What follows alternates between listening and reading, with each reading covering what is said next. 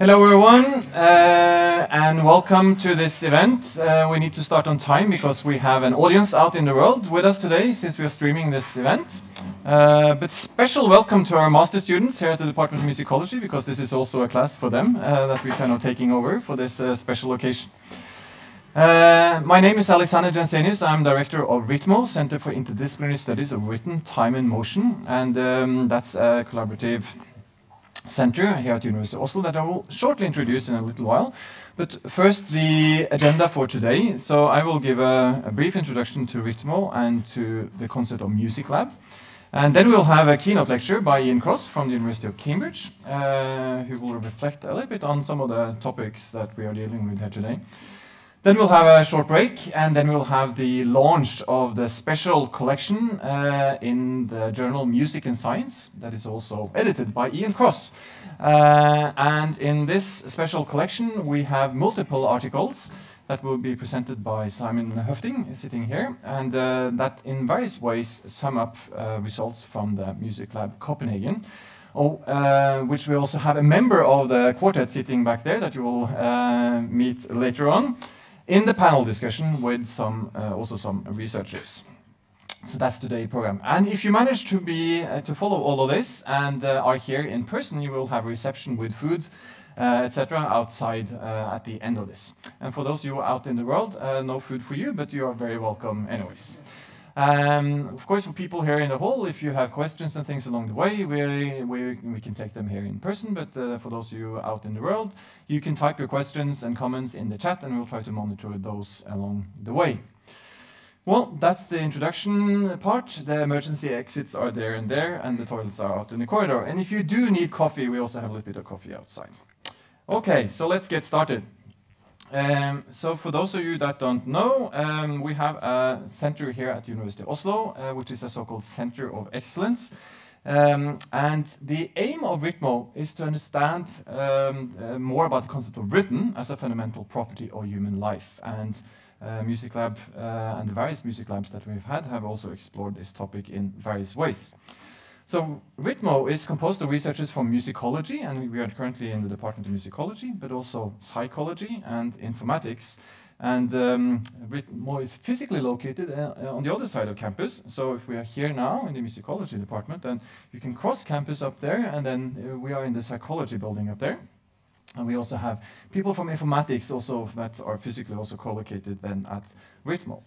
So, as I said, the topic of RITMO is written in various ways, and we like to say that we study this from many different perspectives, from the soft to the hard. And, well, soft then would be more humanities approaches, reading and writing books, but also various types of musicological approaches with sound of various kinds, also digital sound.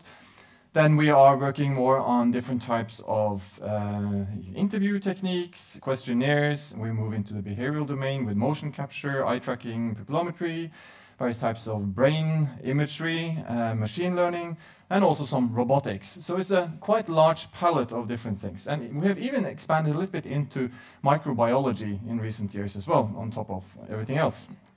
Now, I'm not going to explain a lot about how we are organized at RITMO, but just to give you a kind of sense of the different things that we're working on, these are the clusters, or the gravitational points we have within RITMO. And just to give you some very short examples of some questions that some of our researchers are working on.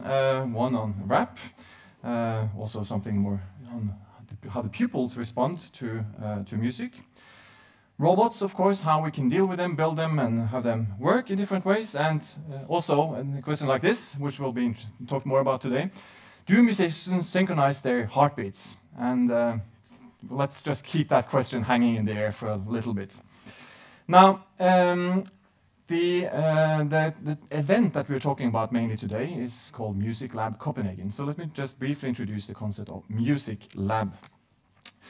So this started with the focus on open science, which is kind of something that everyone is talking about these days and have been for a while. When we started up RITMO back in 2017, this was also a hot topic, and we also kind of questioned what is really open science and how can we think about open science from a music research perspective. And that's not entirely easy, how to really handle that. So if you think about the research process, I mean, you can think about it like this: you apply for funding, perhaps you do your research, then you have some results, and you evaluate again the results. Now the problem today is that a lot of this is kind of within black boxes. And even though now we're in a transition where more and more material is being opened in terms of open access, we're still, even at the result level, we're still in a grayish zone. And the other parts here are very blackish when it comes to kind of thinking about them as not open to the world. And what do I then talk about? Well, here are some of the building blocks that you can think of in kind of research landscape and how they in different ways can or could be opened. So the starting point here was really to figure out, okay, can we open all these different things in different ways? And if so, how can we open these? And in particular, looking at some of these boxes, I mean, open access is publications, but also some of these other ones, including data, but also the methods and the notebooks, etc. So that was kind of the starting point for all of this. And at RITMO and in the Forms Lab, which we have a picture of here, we have been studying people moving to music in different ways over the years. We have also studying people making music, and with a very high level of details, and in different types of this. Other types of moving to music, both playing and imitating sounds, and also then how you kind of respond to this in different ways. So one of the approaches that we like to take is that between art and science, because many of us working here, we work scientifically, but we also work artistically, and we try to figure out kind of how to move between these two axes. And we also like to move between the nature and the culture sides and think of this as kind of, there are different elements that kind of play together. So this kind of summarizes a lot of where we are working at RITMO in general, and also particularly in MusicLab. So the concept of MusicLab really started with Solveig Sørbø sitting there from the University Library, coming to meet with us, and then saying, can we set up a project together where we explore open research strategies within kind of music research? And the concept then was developed into MusicLab, and here you have Solveig and me opening the first MusicLab back in 2018, I think. I think it was in 2018. And then we really kicked off what has become a series of events, where the idea has been to explore a concert. So that we always have a concert at the heart of a music lab, but there is something else, there's some more. Typically we have some kind of workshop and trying to learn something and understand something and also educate others along the way. We have often also a panel discussion that kind of summarizes and talks about what's happened. We have data collection happening in the wild, as we'll talk more about later, trying to understand more about how we can also conduct music research in a real-world setting. And we have this concept of data jockeying at the end, where we also try to show some of how researchers analyze this material and get some results kind of on the fly. So it's kind of a combination of data collection, education, and dissemination activities in one package. Here are some pictures from some of the previous ones, various kinds, kind of showing some of the different activities, etc., etc. And we've had 8 of these ones over the years now. In addition to this, we have seen that MusicLab as a concept has also served many other purposes than only these events. And it has been about the concept development, kind of understanding how we can conduct this type of research in the first place. It has been a lot of problem solving along the way on how to actually do these things, because not many people have been doing this type of music research in the world. Then, of course, publications, that's something that takes some time, and we're getting to that now, and this event today is kind of perhaps the first proper celebration of many of these publications. And it's also about infrastructure development. How can we also support this type of activities? And just to give you a sense of some of the problem solving we have been working with, is, for example, solving GDPR privacy issues, lots and lots of copyright issues, storage and archiving. So there's many, many things that music researchers need to kind of deal with to be able to share openly or in a fair way the different things that we are collecting and working on. Now, fast forward, we're skipping a lot of the previous music labs, and we'll get to kind of the MusicLab Copenhagen. But that story, I guess, starts with the Borealis concert that happened at RITMO in December 2019, which was in the Forms Lab, but with a real string quartet playing. They had their exam concert there. and we conducted research on them and also on some of the audience members. But this was, again, at a relatively small scale within the lab. And then Simon Høffding was thinking about making this bigger and taking it out in the real world. And with his connections to the Danish String Quartet, we agreed that we should do this as a major public concert. Then Corona happened, and we had to start postponing this event many, many times. Along the way, though, we had to test the equipment and the setup. So in the middle of Corona, we did our music test lab, which was a research slow TV event, taking 7 hours or so. I can't remember exactly how long. It was all streamed online on YouTube with me and Solveig doing the kind of live commentary of this event along the way. So if you do want to see music researchers slowly putting up their cameras, testing how things work, etc., you can have 7 hours of slow TV that is still on YouTube for you to watch. And of course, the Boreal String Quartet, a lovely student string quartet from the Music Academy, also playing different things along the way. So this was a major event in kind of just testing all the equipment, making it work, etc., etc. But of course, the main goal was this event, which finally happened, MusicLab Copenhagen, in October 2021. And by accident, it is exactly 2 years ago on this date today. So that's kind of, that wasn't planned actually, but that was a nice coincidence. But here we have the Danish String Quartet sitting on stage. We'll hear more about what they are wearing, etc. Later. And this event, we also capture data from the audiences, both a live audience sitting in the hall and people out in the world. And this was a quite unique event. It was also broadcast on radio. And in fact, we won the Event of the Year prize from the Danish radio for this event. So that's us kind of receiving this prize in Copenhagen. Now, finally, even though we are kind of closing one part of this today, this type of research has not ended at all. In fact, we have scaled up since then. Earlier this year, we did a big project with the Stavanger Symphony Orchestra, recording them for a full week. And we are going to repeat that again next year and in the years ahead. So this type of research is continuing, and to a large extent based on the knowledge and experience from MusicLab Copenhagen. So that's the brief introduction to what we are talking about. And now I'm super excited to introduce Ian Cross, who's a professor at the University of Cambridge and who has followed our journey, you could say, for a while and has been very supportive and also opening for having a special collection in the journal Music and Science that he leads. We're challenged Ian to talk a little bit about, well, not what we are doing, but the concept of doing music research in the wild. So I guess that's also the topic of his talk. So with that, Ian, please come up and the floor is yours.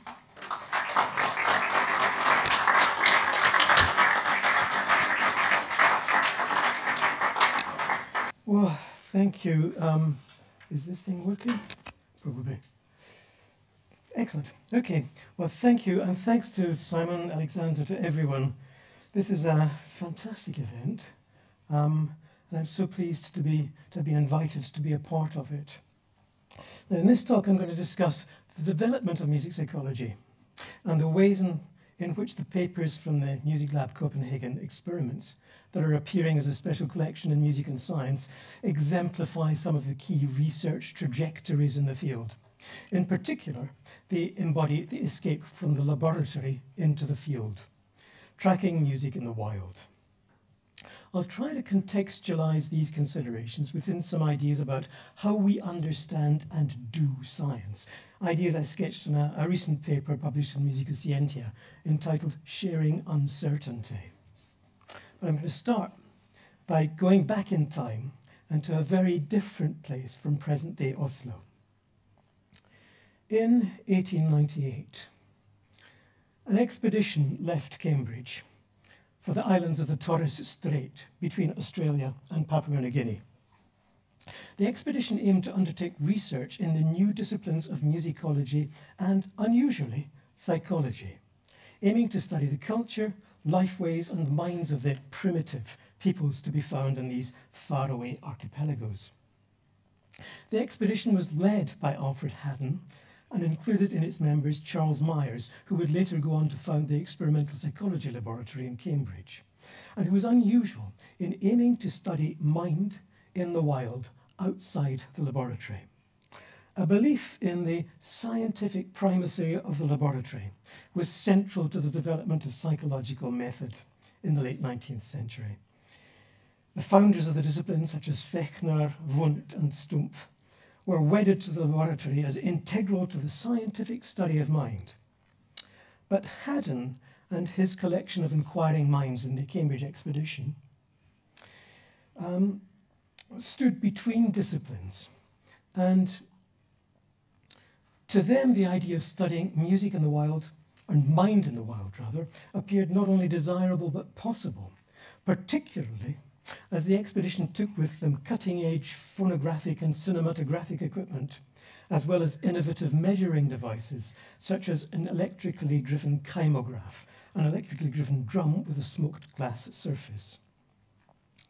Myers, seen here making one of his phonograph recordings, used the kymograph. This is not necessarily the same one, it's of the type. Smoked glass drum driven by an electric motor. The recording stylus traces a spiral line over the surface as the drum rotates and moves vertically. He used the kymograph to explore a phenomenon that intrigued him: the lack of fit of the timing pattern produced by the lowest gong, the tawak, with the rhythms of the other gongs in a gamelan-type ensemble on Borneo. He asked the tawak player to tap on a Morse key just as if he were beating the tawak, while the other instruments were being played as usual, recording these taps on the travelling surface of the kymograph, alongside which a clock marked intervals of 200 milliseconds on the surface. Analysis of these recordings revealed a complex rhythmic and quasi-regular pattern that appeared, as he put it, completely independent of the rest of the orchestra. Myers concluded that it is clear that the Malays of Sarawak are able to regard many successively different intervals of time as a coordinated whole, which they recognize when repeated in the course of the performance. This faculty they carry to a degree which lies so far beyond the powers of civilized musicians that the latter may reasonably be skeptical of the possibility of its occurrence amongst less advanced peoples. Anyway, Myers' initiative in exploring music in the wild and his speculations about the mental processes and capacities of his participants were unusual at the time, and for many years subsequently. In general, psychology stayed neatly in the laboratory for the first half of the 20th century, while the dominance of the behaviorist paradigm confined the psychology of music to the study of objectively measurable phenomena, neither requiring nor in fact permitting inferences about musical minds. For instance, Carl Seashore's work. Only with the post-war development of computing machines capable of carrying out operations that had seemed to be the preserve of human mental life, such as remembering, calculating, logical inference, and the generation of novelty, was the concept of mind allowed back into the scientific psychology of post-war life, post-Second World War life, as part of the cognitive revolution, understood by and large in computational terms. Early cognitive work on music tended to follow patterns set in the behaviorist era, treating music as abstract auditory pattern, a stimulus, to which listeners could simply respond. So you ended up with highly refined methodology, largely grounded in psychophysical traditions, very complex methodology, coupled with a very, very simplistic notion of music as simply a non-linguistic auditory stimulus. There's a lot of work in that domain, carried out by and large by people who had no real connection with music. So it's unsurprising that outside a few citadels of modernism, such as the German periodical Die Reihe, these studies had little or no impact in the world of musicology, being disregarded for their presumed positivistic imperialism, whether real or not. Within the influential US and UK academic systems, the Anglophone world, musicology entrenched itself firmly as a humanistic discipline, repelling what were regarded as irrelevant and uninformed incursions by scientists. This is a situation that actually still prevails in many quarters in the present day, despite the mounting evidence that science actually does have something to say about music. It was really only when music was made the proper focus of cognitive exploration in its own right, rather than as a form of non-linguistic sonic stimulus, do we find something like a contemporary scientific approach to understanding the experience of music, emerging in the work of people like Christopher Longet-Higgins, Diana Deutsch, Jay Dowling, John Sloboda, Carol Krumhansel, and others. Such research, really starting in the 1960s onwards, was driven by ideas from music theory and from the music researchers' own engagement with music, leading to experimental and theoretical developments that still have meaning in the present. For example, Sloboda tackled a subject that has led to high levels of frustration for many performers, sight reading.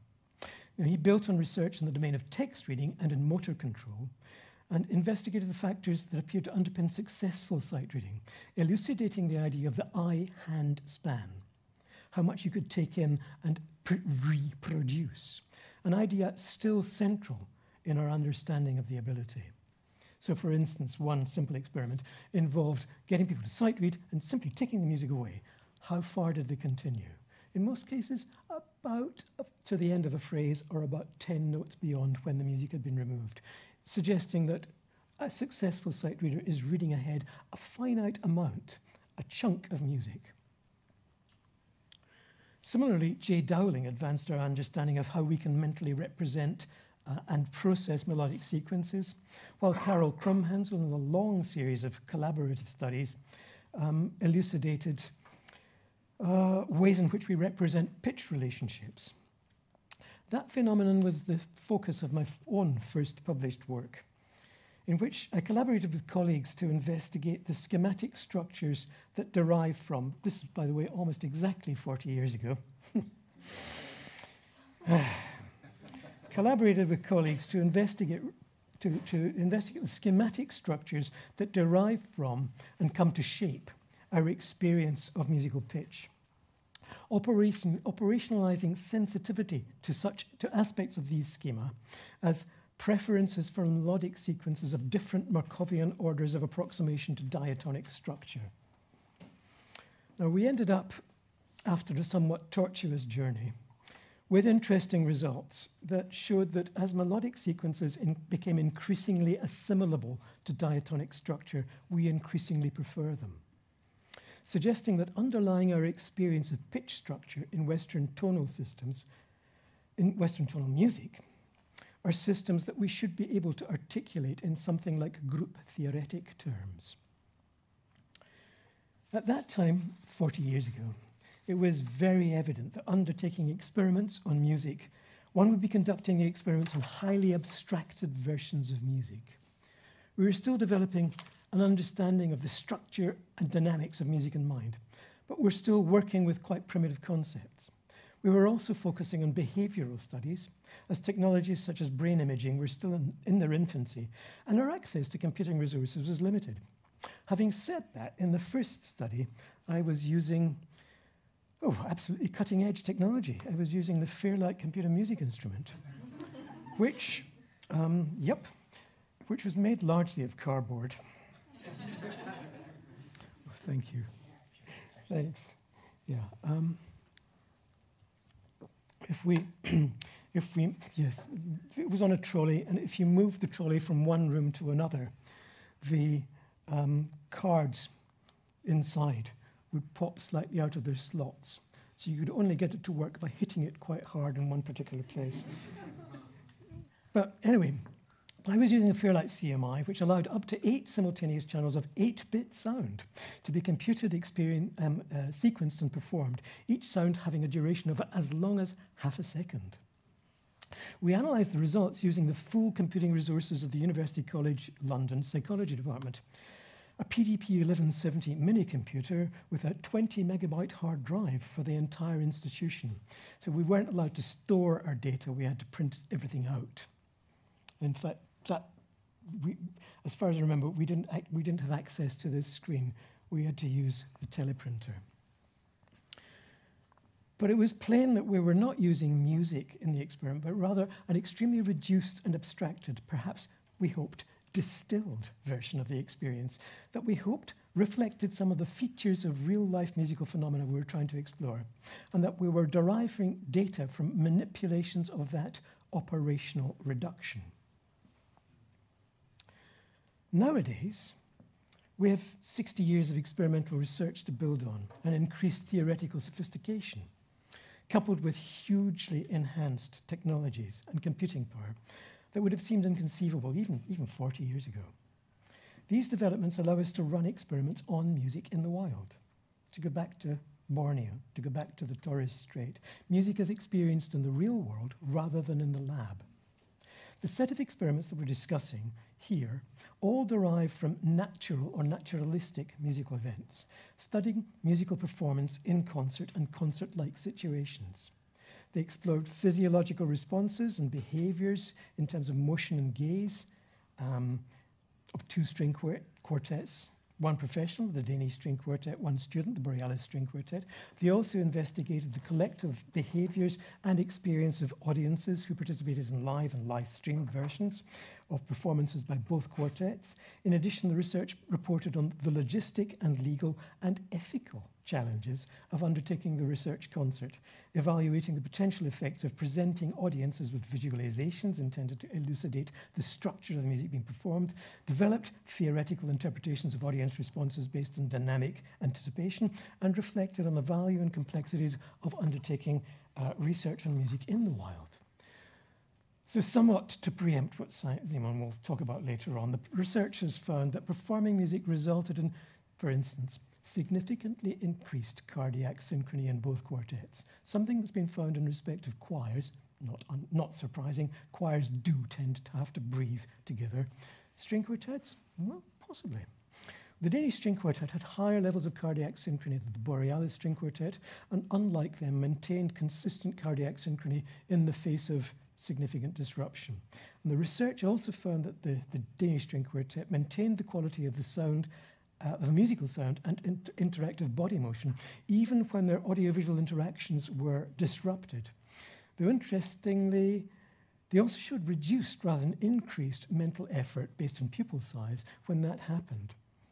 So in general, musicians, it seems, don't really require visual information to interact musically, which actually to any performing musician is not that much of a surprise. I just remember seeing the Takash String Quartet many years ago in the Wigmore Hall in London, performing a Beethoven and Bartok concert. The Beethoven was all right. The Bartok was just amazing.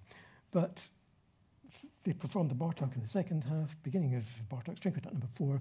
Leader just looked around, okay guys. And on the downbeat, they all closed their eyes, and that was it.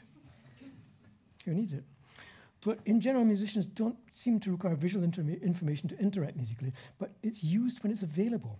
And when used, seems associated with increased mental effort, perhaps reflecting social engagement, or perhaps, I think, reflecting increased opportunity for risky or spontaneous and interactive joint musical behaviors, because you've got more cues to coordinate. Researchers also found that audience participants in the concert hall moved least in terms of body sway when music was being performed. Not surprising. Classical audiences are not known for their bopping behavior. But they tended to move together with their immediate neighbors. They actually did move, moving differently to different musics. And body sway has been shown to be a very good index of cooperation in conversational interaction and in other contexts, and of joint emotional expression in musical ensemble performance, for instance. So it's a good indication of mutual affective and affiliative alignment. A suggestion supported by evidence in the present set of experiments that correlated movement and questionnaire data from the audience. The audience was also shown to be absorbed in the music, more so when experiencing it live, surprise, than on a live-streamed performance.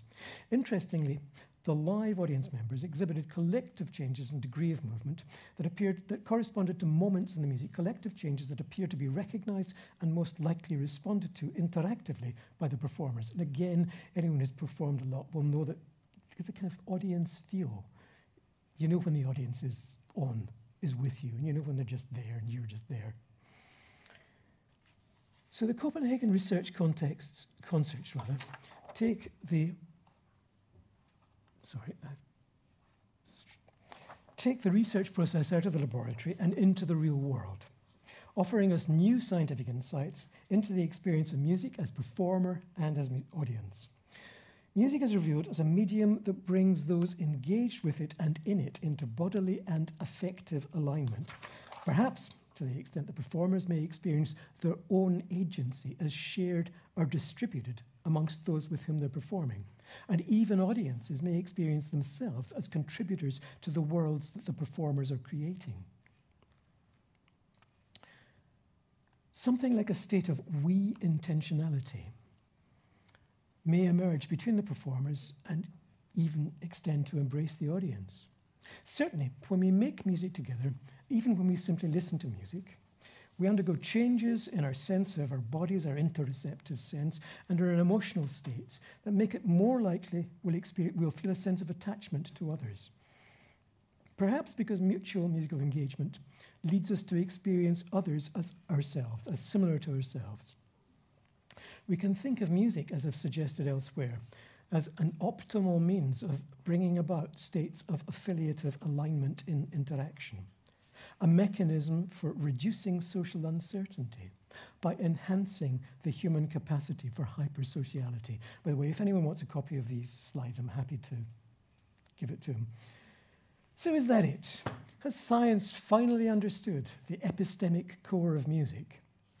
Fortunately not, otherwise we'd really be out of a job. Partly because there's so much more to be discovered. For example, concerts, wonderful as they are, do not encompass the totality of musical experience, as I'm going to discuss later. And partly because even the research concert, Tackling Music in the Wild, is subject to some of the same limitations that constrained earlier laboratory-based attempts to illuminate music. Limitations that appear intrinsic to the practice of science. As I've noted elsewhere, in designing an experiment, the complex phenomenon to be investigated is operationally reduced, and it's the operational reduction rather than the full-blown, messy, contextually embedded real-world phenomenon upon which the experiment will be conducted. It's certainly the case that taking the real-world concert situation as the locus of research brings us closer, much closer, to a scientific understanding of music as experienced than would be the case if we'd, for instance, simply played the performance in recorded form to an audience, treating the performance simply as a stimulus to which the audience could respond, but with which they could not interact, other than imaginatively. I mean, other recent studies have shown that there's a qualitative difference in the experience of live and recorded music. And we actually here see, in this set of experiments, a difference in audience behaviors between live and live-streamed versions of the event. But even in the live situation, what's being investigated is not the concert, but a severely reduced version of it. There are straightforwardly pragmatic reasons for this. We can only make use of a limited set of technologies from which we can only collect so much data without actually influencing the quality of what we're attempting to investigate. For instance, it would have been considerable interest to explore the neural data from quartet and audience, using, for instance, EEG or FNIRS. But that data would have been likely to have been extraordinarily messy. If anyone's done EEG on musical performance, it's horrible. It's really horrible. Most of the signal is just people moving, eye blinks, head, just stuff. All sorts of movement artifacts. Also, the technology would have been likely to have been perceived as intrusive by both performers and audience. It would have taken a long time to rig up the performers and the audience, and an even longer time to make sure you were getting data. So, performer and audience would probably have experienced the event as qualitatively very different from the technologically unencumbered normal concert situation. Interestingly, this is not a novel issue. The extent to which the use of then cutting-edge technology by the Torres Strait expedition in 1898 may have shaped the perceptions and behaviours of their indigenous informants has been the focus of quite a lot of debate in recent anthropological literature. Reductionism turns out to be a really good strategy for designing and implementing a scientific experiment intended to test a hypothesis about a particular state of affairs, in this case, for instance, a concert, and to generate predictions about other states of affairs of a similar kind, other concert situations. It enables rigorous control over aspects of the state of affairs that one wants to test. You're able to tightly characterize parameters and differentiate between those expected to be operational and those that are not. It supports quantifications of the parameters, of the changes likely to arise because of manipulations in the course of the experiment, and of the pattern of results that can be selected as criteria in determining whether or not the experiments conform to or has disproven the original hypothesis. In Schultz's terms, operational reductionism is the belief that the properties or behavior of a composite system, here a concert for instance, can be predicted from an understanding of the properties or behavior of its constituent parts studied in isolation. It constitutes a widespread and highly effective strategy in the practices of science. It's what you do. You've simply got to control your variables. But it's not the whole of science. It's driven by the need to control real-world situations in order that appropriate observations can be made, and rests partly on the nature of the instrumentation employed and partly on the conceptualization of the situation that's being investigated. In effect, any experiments being carried out on a model of the real-world situation, and observations are being made by means of specific instruments that embody different types and levels of complexity of technology. From the technology of writing through to the superconducting quantum interference devices, SQUIDs, that are employed in MEG, magnetoencephalographic machines, to the Large Hadron Supercollider. The exigencies of different real-world situations impose constraints on the technology that can be deployed. In the present experiment, or at least in one of them, unobtrusive wireless electrocardiogram sensors relayed cardiac signals via Bluetooth for remote recording with minimal interference with the musician's capacity to perform as they would wish.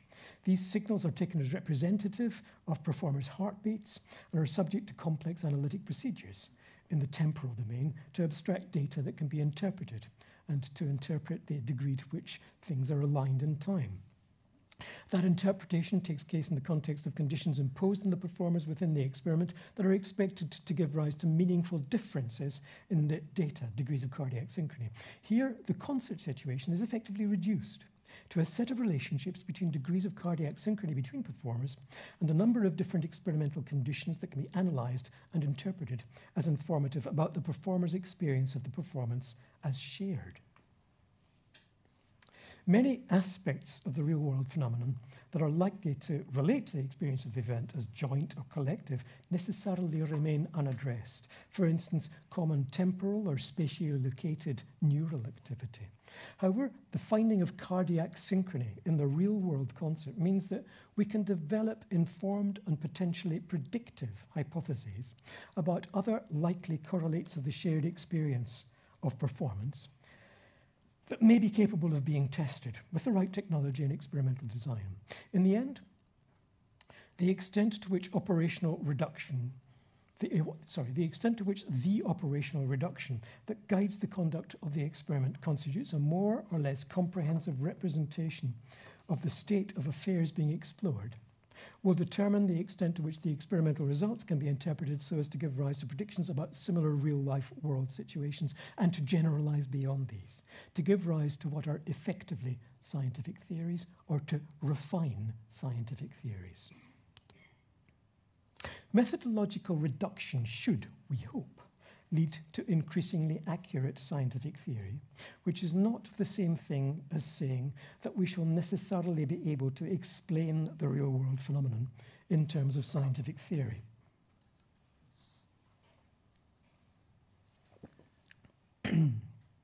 Just because we expect methodological reduction to work doesn't mean we can reduce all knowledge to science. In the first place, science is not even science. It is, more or less, the sciences. Scientific knowledge is not really expressible in terms of one grand epistemic framework, but takes a range of disparate, though commensurable forms. And the success of methodological reductionism is no guarantee that we can even reduce one form of scientific explanation to another. We can't simply reduce biochemistry to chemistry, for instance, or psychoacoustics to acoustics. As Hoteman and Love put it, explanatory and methodological reduction can be decoupled because they do not entail one another. Methodological reductionism does not guarantee explanatory success, and a successful explanatory reduction does not imply that methodological reduction is the most favorable strategy of inquiry. In Gutting's words, scientific realism should be construed as a commitment to the ability of scientific methodology to provide an ultimately complete account of what there is. It should not be construed as a commitment to the essential completeness of current scientific accounts. We are, of course, and I'm not going to quite go with this, he claims, we are, of course, still claiming that the description of the world ultimately given by science will be complete and accurate, but we must be careful to separate this methodological claim from a metaphysical enthronement of the ontology of current science. It would be even stronger, actually. And I'd say that in the end, scientific understanding must be understood as provisional in nature. For the last 60 years or so, it's been evident that science proceeds not by verifying scientific hypotheses by means of experiment, but by trying to falsify them. Moreover, the factors that shape scientific understanding have to be considered as extending beyond the apparently fixed boundaries that demarcate hypothesis formation and scientific method, so as to encompass aspects of human judgment, belief, and social practice. In some accounts of science, usually referenced to Thomas Kuhn and the notion of paradigm shift, science is created by what scientists believe and debate every bit as much as it is by the use of particular methods and the existence of specifiable scientific facts. In such accounts, science appears to be a cultural pursuit with no more privileged claim to understanding than any other domain of human judgment. I think there are good arguments for rejecting this pure social constructionist view. I'm not going to rehearse them here other than to say they're wrong. But even discounting the deconstructive implications of extreme social constructionist views of science, it's clear that scientific knowledge is not a terminus, but part of a process of understanding the world that's always provisional, always susceptible to, subject to revision. As I've noted earlier, we've learned a great deal from the research concert. The concert situation does not encompass the totality of musical experience. It assigns quite specific roles to its participants, sharply differentiating performers from audience. While this may seem natural, other forms of engagement in which the participants' roles in music making are much less clearly delineated may be more prevalent worldwide. There's some recent work that suggests this. Using a distinction made by the ethnomusicologist Thomas Torino, we can distinguish between presentational and participatory forms. In the presentational world of the Western concert, audience and performer are clearly distinct and remain so. In participatory forms of musical engagement, participants are expected, encouraged, to move between the roles of audience member and performer. Now, in fact, as the results of the current work show, audience and performer, audience members are not passive. They contribute. They may move, and their presence and levels of engagement with the performance may well be reflected in the behaviors of the performers. So there's an interesting virtuous cycle. In other words, even in presentational contexts, audiences participate. These should not be taken as categorical distinctions, but as poles of a continuum. In a concert, the roles may be more circumscribed than they were if they were Aka pygmy hunter-gatherers engaged in the collective and complexly polyphonic performance of Makonde Masani. But it can be argued that the Western concert audience's successful and collective fulfillment of their role is as indispensable to the success of the concert event as are the efforts of the performers. Having said that, one significant difference between much presentational and most participatory music is scriptedness. In the Western classical tradition, performers enact a detailed and complex musical script, the musical score, whereas in a typical participatory context, performance appears unscripted and spontaneous, often exhibiting much lower levels of complexity than does presentational performance. An increasing amount of research is addressing the complexities and dynamics of the Western concert audience, of the Western musical concert. But substantive efforts to explore the dynamics of participatory music making are still, on the whole, lacking. This is quite understandable. It's much more difficult. The Western concert situation is endowed with a central unifying element, the musical score, that coordinates, we think, perhaps, the thoughts and actions of both performer and audience, while serving to render those thoughts and actions interpretable in experimental contexts. So even though in participatory contexts, participatory performance might be guided by script-like elements that exist in the mind of participants by virtue of long-term engagement in specific cultural practice, they are much less easy than script-guided presentational events to assimilate into forms amenable to rigorous experimental investigation. All this may seem to devalue the extraordinary findings of the Copenhagen research series of MusicLab Copenhagen. But because of this set of experiments, we now know hugely more than we did from scientific perspectives about musical performance and its collective experience. And we can be more certain about what we do not know. We cannot claim that scientific knowledge that has emerged is absolutely true, any more than we might claim that humanistic interpretive approaches to understanding the concert situation would afford privileged and univocal understandings. But science offers the possibility of developing knowledge within ramified and connectable frames of understanding in ways that humanistic approaches don't. And in this case, we have not one, but at least 6 experiments, a contextualization of important cultural and ethical issues and an overview of the event, its logistics and disciplinary embeddings. The methods and materials of all experiments are highly contextualized and integrated, speaking to each other and giving a kind of 360-degree view. What is known is shared across scientific and humanistic boundaries, which should allow a much richer identification of what remains to be known and how it might be known. At the very least, the outcome of the MusicLab Copenhagen is a clearer understanding of the uncertainties that are shared across disciplinary boundaries, which, as I've suggested elsewhere, have to be key to unlocking the doors between the humanities and the sciences. The admission of what we don't know and of how we don't actually know it is probably more important and certainly much rarer than is the proclamation of what we think we know. We're much less willing to say, you know what, we don't know, than we are to say, we've just found this out. Okay.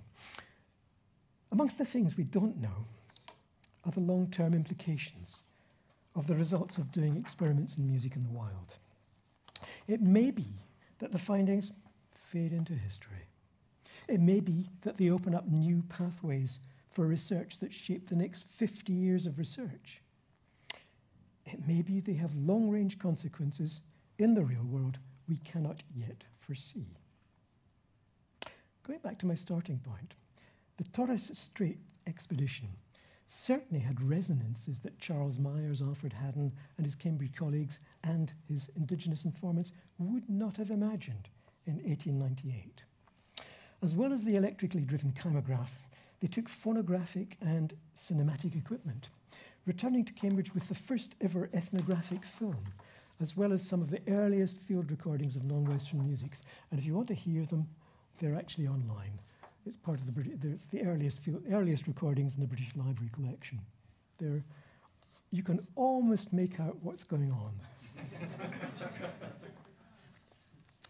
As Myers said when he was recording on his chimograph the drummer tapping on the tawak. He said he wanted to try and listen to the relationship between the rest of the ensemble and what the drummer was doing. But my attention was focused on making sure my equipment was working, which, fair enough. But some 90 years after they were made, these recordings proved to be central to one of the first and perhaps the most significant of the land rights claims made by the indigenous Australians and Torres Strait Islanders. As you can see, there was a particular case brought, a claim by some Torres Strait Islanders, Eddie Mabo and others, against the government of Queensland, claiming that they owned the land.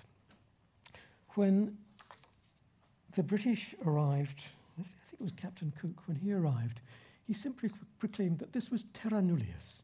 It belonged to no one. So we're going to have it, which is something Britain did quite a lot in those days.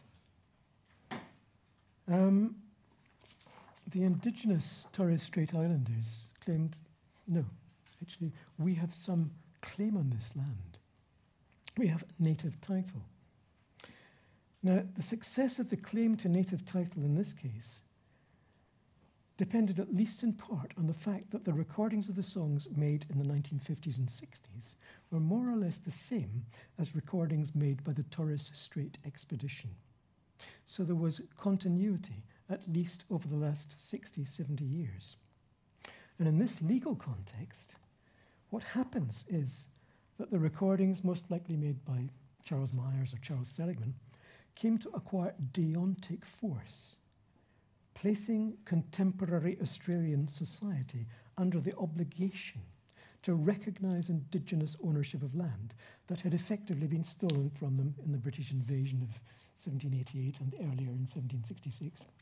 Grace Koch talks about that very specific point, and it is something that is increasingly recognised, that land rights and song in Australia are bound together tightly.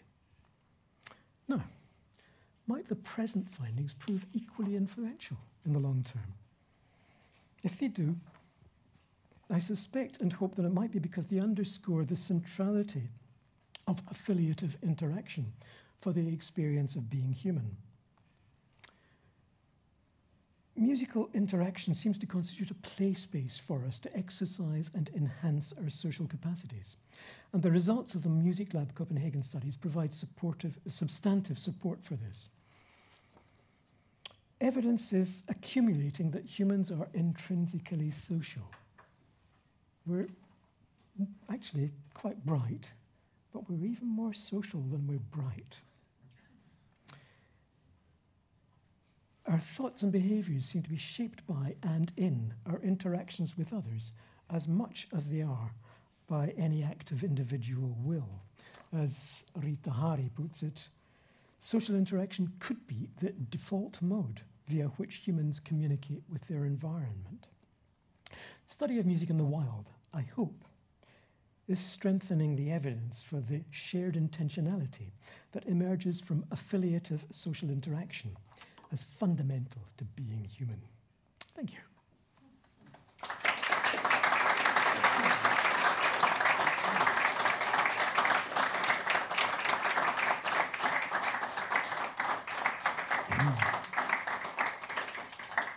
Thanks a lot, Ian. Is this working? Just checking. Yep, it's good. Thanks for a wonderful lecture with many different perspectives and also touching upon several of the things that we have been thinking about when it comes to MusicLab Copenhagen. Now we have time for questions and comments. Anyone?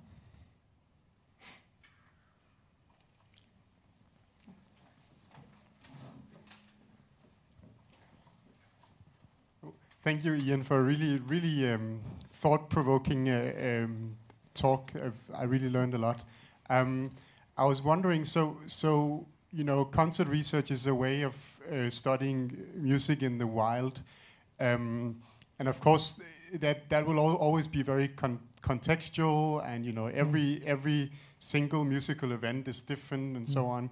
But like, how can we what is the best way to, because as scientists, at least some of us are interested in drawing general conclusions about musical behavior, across time and across space and so on. How can we make concert research better suited for kind of studying general cognitive phenomena and social phenomena and so on? Keep doing it.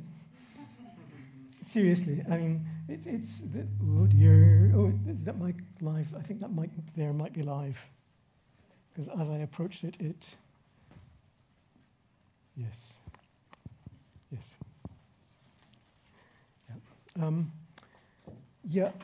effectively, keep doing it. That is, science is pretty much cumulative, and yes, any concert is bound to its context. But yes, we can generalize to a certain extent. But for instance, in respect of a concert situation, it really helps to understand, well, what do we mean by a concert situation? How long has it been there for? What is its contextual, cultural embedding? How is that differentiated from other ways of having music in some sort of presentational context? How might that have changed over time? For that, one needs to talk to anthropologists, musicologists, ethnomusicologists, all need to be engaged. It's not something that is discretely a scientific problem. It becomes a scientific problem when we try and operationalize it. And that's where the interesting and tough bit is, I think. And then the tougher bit is then trying to work out, well, what now do we know, and what do we still not know? And that, I think, is really critical, that we have to delineate and share with people in other disciplines what we don't know at all levels, because that then helps ramify the hypotheses and make things potentially more generalizable. But, yeah, I'm sorry, it's a rubbish answer, but just keep doing what you're doing. Yep. So. Yeah, thank you, Ian. I really second Niels's appreciation. It was a wonderful, insightful lecture. There's something about the conception of how the different sciences work together and how they can work together that you touched on, and that maybe you can elucidate a little bit further. So, in the context of the concert we did, one regret that I have is that we didn't do any real thorough qualitative studies, right? So you're talking about methodological reductionism that of course is pervasive in the so-called hard sciences. But as a philosopher, I also believe myself to be some kind of scientist, and I think that my other humanistic colleagues here might also agree with that. And so when you are doing, for instance, qualitative work in the forms of interviews, observations, the kind of view of the world that you get from a concert, well, maybe I don't know if you will call it reductionistic, but it's not reductionistic in the same way that the reductionisms that you're talking about through the various equipments with which we are measuring. Yes. So these can be integrated in a better way, I believe, and I wonder if you have any insights on that very tricky and difficult achievement. Okay. Well, in the first place, it's not just the technology that imposes the constraints that embody methodological reductionism. It's partly what we think of as scientific process. But again, like the presentational versus participatory, we're not talking about discrete categories. We're talking about sciences, humanities, there's stuff in the middle, the messy stuff in the middle, which is what we try and inhabit much of the time. Just as an example, a few years ago, doing a series of experiments looking at perceptual characterization of violin acoustics. How do you tell one violin from another by the sound alone? Did a large-scale series of studies, because actually with violins you can reduce it to, in physical terms, to two independent systems, string and body. And so we were able to mix recording of the string at the bridge and then feed that through computer-generated models of violin bodies. So we flip the same performance to different violins. And that gave us, we did a series of psychoacoustical type experiments, and we were able to work out what the constraints were on one's ability to distinguish between this violin and that violin. Basically, you have to change any of the low wood resonance modes by at least half a semitone. Sorry, by at least a semitone, which seems quite a lot, but it's just perceptible. We then decided that we would see how this has been characterized qualitatively. So we did, one of my computational colleagues did a trawl through the archives of the Strad magazine, which has been running for about 150 years, looking for all the words that have been used to characterize violin sound quality.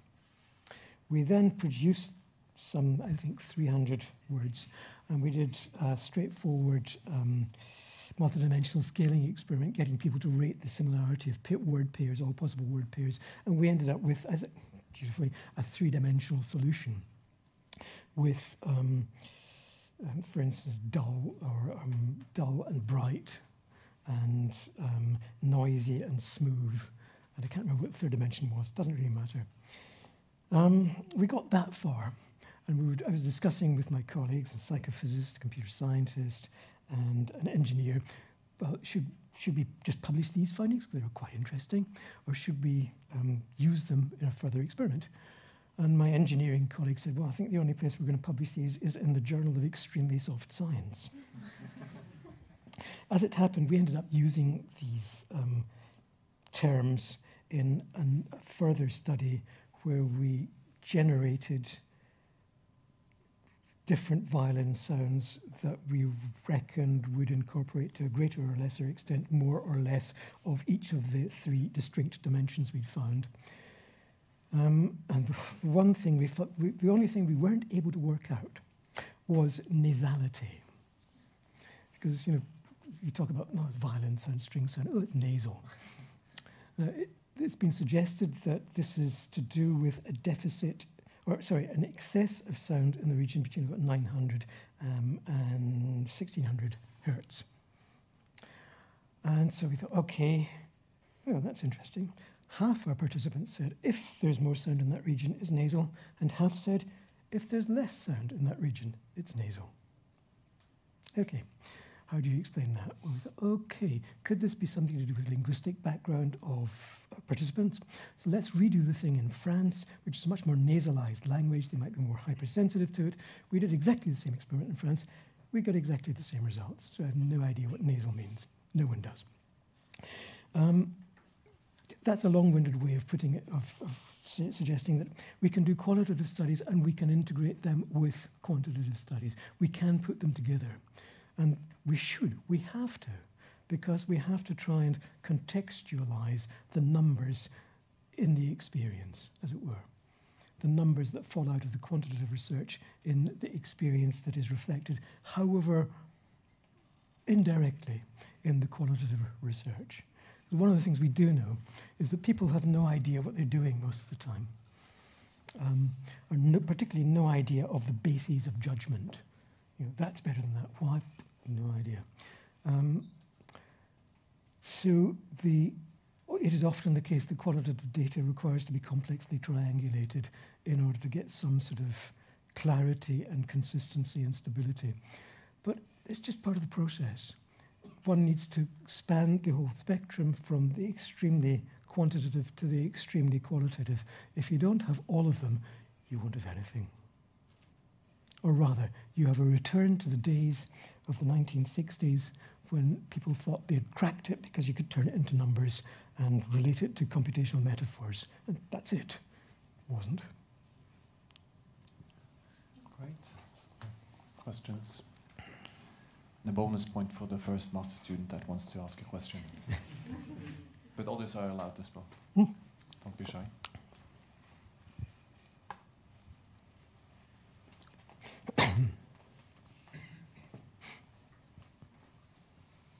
Thank you for the amazing talk. Thank you. One of the points that you touched is how music research has evolved a little bit or a lot with also improvement in technology, and so particularly computational methods have improved a lot in the last decades and will keep improving. Yep. So to what degree do you think that, so that there must be a limit to what we could capture that lies beyond what we can record or we can... There probably is, which is not much of an answer. So for example, with optical motion capture right now, yep. So we need sophisticated systems with cameras and markers and whatnot. But now deep learning powered methods can extract movement from video, so it's a lot less restrictive. Yeah. It's not quite there yet, but it will be there at some point. And so they're the same for different kinds of recordings, and so we will be able to capture a lot more of the experience of the audience and the musicians. Yeah, I mean, a lot of it comes down to what are the units that are being measured. Now, again, I'm going to give an instance which may not be quite as relevant or coherent, but one of my PhD students just finished is looking at the match between tone, lexical tone, and pitch in song in a particular Chinese language, Jiaozhou. Jiaozhou is a minority Chinese language which is spoken by only 4 times as many people as speak Swedish. But it's a complicated language in that it has up to 9 different lexical tones. That is, pitch levels or pitch directions or trajectories that determine the semantic value of a syllable. Now, in song, her question was, are these pitch levels respected? And first set of results, yeah, absolutely. They do tend to be respected. More so in traditional Jiaozhou song than in more contemporary pop-based Jiaozhou song. What she also found is, however, that within what appear to be individual notes, there is variability and variation. And that variation has never really been explored, has never been explored as in the context of a research question. It's been, for Jiaozhou speakers or Jiaozhou singers, this is how you make it, this is how you sing it so it sounds right. But the sounds right seems to relate to variation within the syllable that relates to the contextualization of the surrounding semantic tones. So until you identify what it is that you actually want to explore, doesn't matter what the technology is, you still won't be able to get there. So the technology may improve and improve and improve, but we have to clarify what it is that we are actually measuring. And that's always going to be a moving, perhaps, I think, a bit of a moving target. Because, for instance, in the case of motion capture,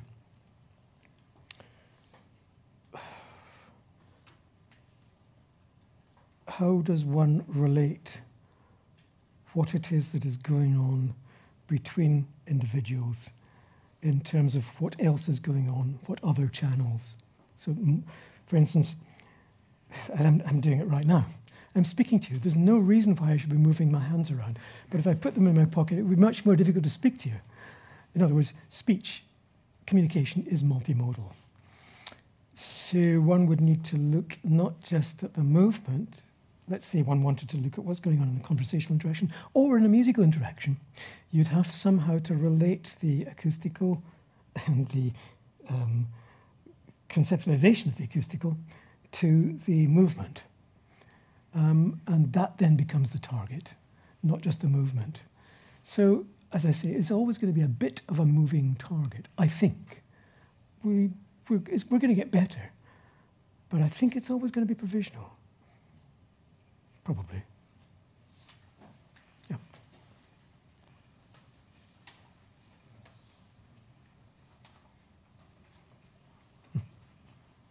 Thanks, Ian. You've noted over the past decade, certainly since World War II, all of the enabling technologies that allowed us to do more and more in terms of studying music. And you've also emphasized music in terms of a collective social enterprise. But it's maybe ironic that also those same technologies allow us more and more to experience music as individuals rather than in a social context. Yep. So could you comment upon how, as the technology is going one way, the musical experience in some way, for some of the time, is going the opposite way, because more people experience music as individuals than in groups or collective settings than in previous eras? That's almost undoubtedly the case in weird societies, weird being Western educated, industrialized, rich and democratic, theoretically. Most people experience music individually, often to the extent that they're damaging their hearing. It is not a good thing. I think it is a problem, generally, in that the more we retreat into ourselves, the less human we become, I suspect. Humans, I think it was Terry Pratchett pointed out, need to experience the Brownian motion of society to be human. We need to be bounced around by other people. And the more that we detach and technologize our interactions with the world, the more problematic I think that is. I think we have evolved to be hypersocial. And we're currently, this is just in the last 10, 15 years, experiencing technology that is detaching us one from another. I think it's a bit of a problem. We're also experiencing that at often governmental levels. Oh, why should we bother with arts, for instance?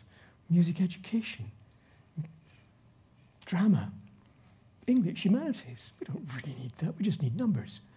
We have to get these morons out.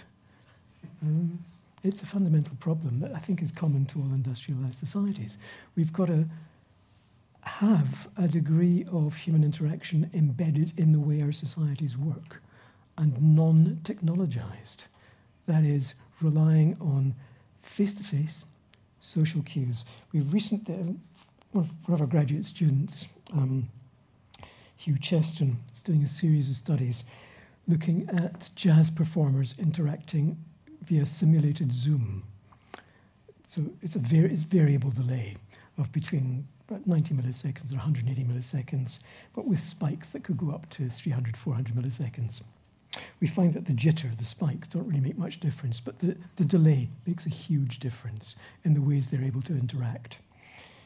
In general, as the delays get longer, the more likely they are to slow down and get out of time with each other. Unless they do something that they would not tend to do in the real world, which is just say, okay, one of us is the leader and I will slavishly follow. In general, in the real world, musical and linguistic interaction tends to be mutually adaptive. I will adapt to what you are doing, you will adapt to what I'm doing, etc., etc. In some narrow context, you will follow a central timekeeper. The use of something like Zoom imposes that sort of leadership strategy, it seems. I haven't got a huge amount of data, but enough to be fairly sure that this is what's going on. That leadership strategy enables them to kind of stay together in a kind of appropriate way. The ones who can do it best, by the way, are the ones who are most experienced. With one pair who are jazz superstars, and they just did that because they've been doing it for 30, 40 years, and they've been playing in, let's call it, suboptimal locations for many years. And you just do whatever you have to do to get from the beginning to the end. And that was one way of doing it. But it's not the one that they would have tended to use in the real world, and it's not the one that would be most creative, musical, social, and interpersonal. Yeah, so yes. Also for people online now, if you have questions for Ian, then please also type them into the chat. Jonna has a question? Yeah, I think I just wanted to follow up on something that Justin just said, and also related to the last slide that you showed. So also thank you so much for your wonderful talk. I actually got goosebumps with that last ending slide with the, actually took a picture of the slide of this, the shared intentionality that emerges from affiliative social interaction as fundamental to being human, and how sort of this concert research can contribute to that view. But I wondered if there's anything, like, if you think about the solitary music listening situation, where we still can somehow have that feeling of maybe affiliative social interaction just by listening to music. Absolutely. And it was far too condemnatory, because yes, exactly. One, either in solitary music making, what Andrew Killick, the ethnomusicologist, calls hallucipatory music making, or in solitary music listening. And there is, interestingly, archaeological evidence for solitary music making, probably in this part of the world, certainly in Denmark and in East Anglia. One of my colleagues, Graham Lawson, music archaeologist, discovered that a lot of willow bark end-blown pipes were made. Now, in order to do that, you can only do it at a particular time of year, in spring, late spring, when you've got the shoots, the coppices at the base of the willow. You have to select a coppice, a twig that's about so long, with one single bud at the tip, cut it off at the base, cut the tip off, put a notch in a handspan from the end, and then beat it. Just beat it all over, and slip the pith out. And you're left with a hollow tube of damp bark. And you can use that as an end-blown flute and create a harmonic series and play tunes. It lasts for about 2 hours, then it dries out and falls to pieces. The evidence that is left is the core, which is about so long with no buds and a notch, a handspan from one end. And it's likely that people doing boring but necessary jobs like shepherding, looking after the sheep, were doing this just to be social, to be virtually social, to be with other people in their heads when they were by themselves. So yes, music does enable that. And we talk to ourselves. We actually talk to ourselves a lot. And it's the same sort of thing, I think. It is probably an expression of sociality. It's a virtual engagement with the social world. And yes, the trouble with the technologization of it is I think it kind of is one way. It's a bit one way. If you're listening to a recording, you're listening to something that has no real interactive capacity. You're engaging with something which has no real interactive capacity. So if that's all you engage with, I mean, it's one of the things that has happened since COVID is and Spotify, is the rise of the concert, the live concert. It's become far more and more important. A lot of people are going to concerts. There you have collective experiences of a sort that then you can use in your MP3 or whatever, or your streamed, live streamed solitary listening. But you've got this connectability, connections. It's when you start to lose those connections I would worry. It's when Elon Musk buys Spotify, then we worry.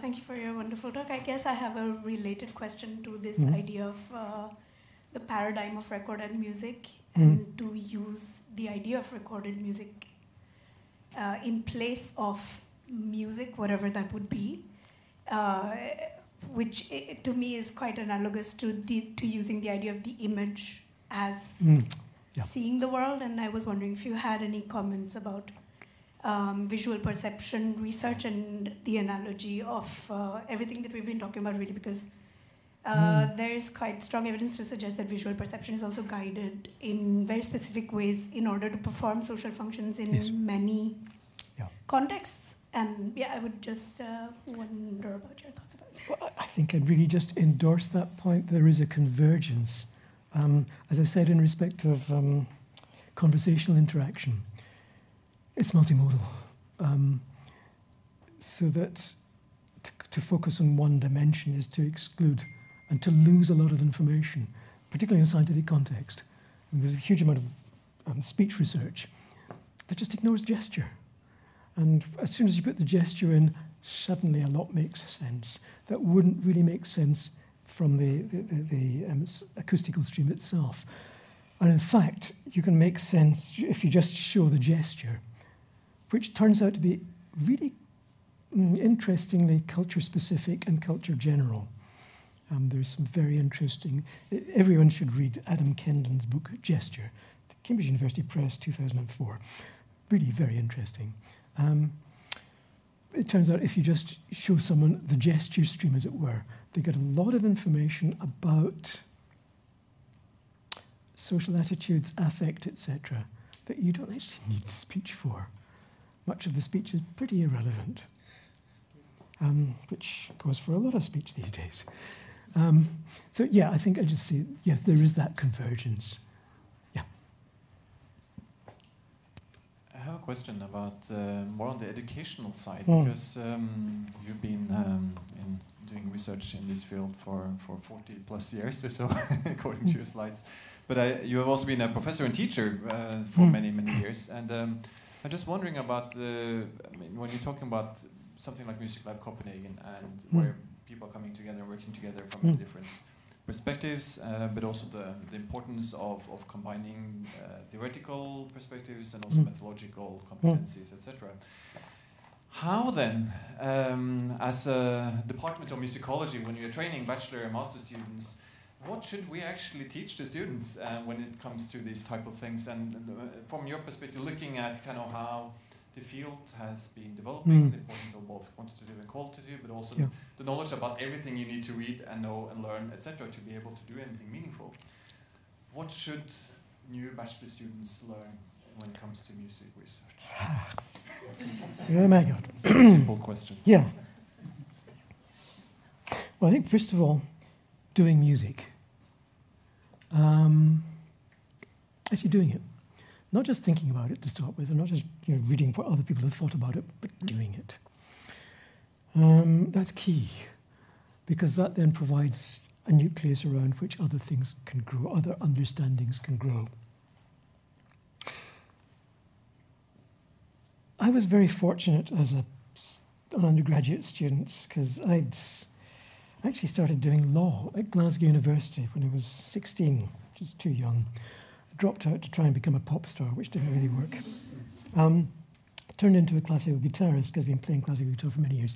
Ended up performing for about 10 years. In the middle of which I was asked, I did a couple of performance diplomas and things, I was asked, would I teach guitar at the Royal Scottish Academy? And realised I didn't actually know very much about music. So I thought I should go and do a music degree. And looked around and was fortunate enough to find a BSc in music at City University, which was just in its third year of existence, and which was completely insane. In the first year, we studied physics, maths, medieval music, ethnomusicology, basic computing, recording techniques, performance, improvisation, everything. And for me, that was just fantastic, because I was coming to it as a mature student, as it were. I just loved it. It was fabulous. It may not be for everyone, but that, I think, is one possible approach, just everything. That's a good answer. And then on the other side, then, I mean, when you're doing this type of research, and as a researcher want to publish these things, and now you're sitting as editor-in-chief of a journal and have a lot of editorial experience, and then one of the challenges that we have also experienced when it comes to this collection is also to convince the reviewers and peers that this is valuable and should go out there. And what is your take on this again, from this extremely multi or interdisciplinary type of perspective? How are you thinking, and how should we think about kind of publishing and getting these results out when there are so many different perspectives that kind of come together and are criticized for lacking everything basically on every side? Well, one possible strategy is just what you've done. That is a collection of papers with multiple different perspectives, often on the same set of issues. That really helps, because there are many, many papers out there which are kind of monocular. It's this sort of vision. And we need the 360-degree view. So that one approach is precisely what you've done. It's much more difficult. It's much more time-consuming. But it's a way of ensuring that what is done is contextualized and fitted and understood as properly representative of the research questions that can be asked. Other than that, I'm really not sure. But I think it does come down to that, having the ability, having the potential to make clear that what is being explored has value across multiple domains. Yep. Great. Perhaps that's a good place to end this session here now, and then have a break, and then we'll reconvene at 2 o'clock. And you can take this as a teaser then for kind of the first launch of the special collection, and also we can continue some of this discussion in the panel discussion later on. But first of all, let's give a big hand to Ian Cross.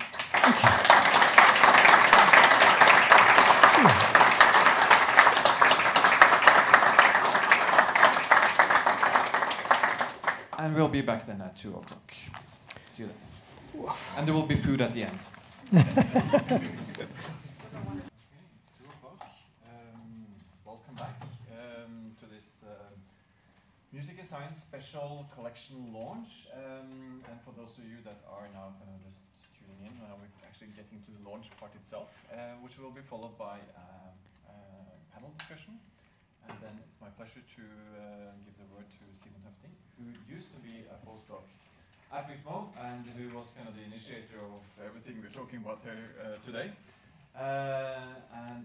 Simon has since then moved on to a position in Denmark, but he's still also affiliated with RITMO, so we're very happy about that. And you will take us on a tour of this special collection. So, yeah. Over to you. Thank you so much, Alexander. And yeah, thank you for coming, and thank you to the people in the virtual live stream for joining. It's really a great pleasure to be able to present the event that we host, that we ran together. So many people were involved in that, and also to now launch some of the results that many of them have come out, and there's still more coming out. So, as most of you hopefully heard from Alexander's talk earlier, MusicLab as such is a concept that was conceived by Solveig Sørbø from the University Library and Alexander from RITMO as a way to integrate music and science communication. Now, what we get when we move into the instantiation of MusicLab that we call MusicLab Copenhagen is all of that plus this collaboration with the Danish String Quartet, for whom we have the representative of Frederik Øland in the room. So the Danish String Quartet is one of the best quartets in the planet, and what they have is that every year, for several years, they have a festival that they call the DSQ Festival, and where they invite some friends to come play with them, and they also do quite a bit of artistic experimentation. And what was wonderful was that they very kind of graciously allowed us to hijack one of the concerts in that festival program. That was probably 4 concerts, I think, and we got to hijack one of those to make the MusicLab Copenhagen. So I'm going to present 2 parts in this talk. They will last for about half an hour, and hopefully that we can take some questions. And some of it will be overlapping both with what Alexander has said and what Ian has said. So I hope you don't get too bored with it. So I will present firstly about the event itself. So something about the music and the musicians, then about the science, and then about the science communication. Part 2 is then about the scientific results also, because we call this a launch event, and you may wonder, well, what is it that we are launching exactly? Well, we are in a sense launching this special collection of the open access journal, Music and Science, that we have then called MusicLab Copenhagen, and the wonderful keynote that you just heard from Ian, and thank you so much, Ian, that was really very enlightening. So Ian is the editor-in-chief of music and science that the journal. So then, in the second part, I will tell you about some of the results that we have obtained from all the studies we have done. Now, I should, of course, on a kind of very humbly note that I alone cannot do justice to all the amazing and inspiring and thorough research that all my colleagues have done over the last 3 years at least. There's just no way that is possible. So it's a very crude overview that I'm going to give. And it's, of course, also an encouragement to all of you and all of you in the virtual stream to then go and read the actual articles that substantiate the things that I'm going to be saying. And I should, of course, also mention that to those of you in the audience who are not scientists, for the sake of you also, I'm not going to go into the technical details of the results and the methods that we have used. So we can say that in the overview I'm going to give is a simplification of many of the results that we have. So as I also said, that after the talk, there's some time for questions, and then after those, we fortunately get to hear from other of the researchers who were in the MusicLab Copenhagen, because really it was a collaboration where my wonderful colleagues were pursuing their own the hypotheses that they found to be the most interesting, and I was, in a sense, mostly a technical coordinator who was trying to get all of this to work, because it was a very big setup, as I will show you in just a little bit. So the panel will be with those researchers, also with Solveig from the library, and then with Ian, who you just heard, and then Frederik Øland from the Danish String Quartet. Okay, so I just need to switch one thing here so I can get this going. Okay, should still be very good. Okay, so the questions that we were pursuing, at least my interpretation of the questions that we were pursuing, how we can encapsulate what we were trying to do, is that we were trying to understand something about musical absorption. I mean, perhaps that's not so secret that is also what I've been trying to understand just in my own little research for about at least 10 years. So some of the questions that we have been asking and that I will try to give tentative answers to in this talk are, how is musical absorption related to our empathic abilities? We may have this idea that when we are together in the music, we are forming a very strong integrate bond to one another somehow, or even to the musicians. Can we substantiate that somehow or not? Which closely relates to this question of whether we are creating a common zone of immersion, a big musical we, or a we intentionality, or a heightened form of we intentionality when we are together in this kind of concert. How does this affect our bodies? Do we have any measurements that can substantiate how this affects our bodies? And then there's also a question of whether we can present the inner logic of music visually. So those are some of the questions that we were addressing. Okay. As should have been very clear to you, the way that we were addressing that was on the stage together with the Danish String Quartet. They were playing. They chose the repertoire in coordination with us. We were discussing the order of the repertoire, but they basically chose the pieces from some of the, I think some of the best, what they like to play the most. So a Beethoven quartet, a Schnittke string quartet, then a Bach fugue, and in the end, after a good break, some folk music. We also, as was mentioned earlier, had an earlier collaboration with a string quartet from the conservatory, the music conservatory in Oslo, called the Borealis String Quartet, where we were doing some comparative work, and they were actually coming to the concert as a kind of a bonus for participating. So that was really fun. I think they had a masterclass also that was with you, Frederik. Okay, so this is an overview of the papers that have come out and that are coming out. In total, we're expecting 12 publications to come out of this one day of research. I think that's actually quite extraordinary that one day of research gives rise to such an extensive range of publications. So 5 of them are published or in press. There are 2 that are just ready to come out with some few revisions, and that there are some that need more substantial revisions. 2 that are not yet submitted, but that are under work. And as has been mentioned, these publications concern many of the measurements we're doing. They also concern, copyright law and open science. They concern general ethical discussions of these kinds of work. So there's plenty of stuff to dig into. No matter what interest you have in music or concerts, there'll be a paper just for you. Yeah. Okay, and I should just mention that. So the editors are myself and Alexander, and then Niels Christian Hansen, who's currently in Aarhus and in Jyväskylä also. Okay, so let me take you a little bit into some of the science that was going on here.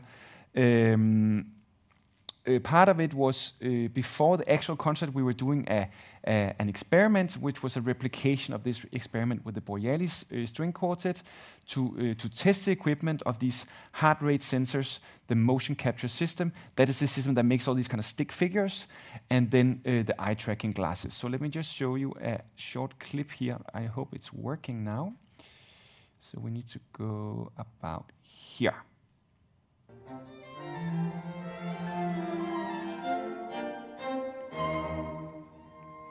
So we're going to move now into the proper part of the experiment. So you're going to be playing the first 68 bars of the Haydn, and we're going to do it 5 times. Each time you're going to be sitting in a different configuration.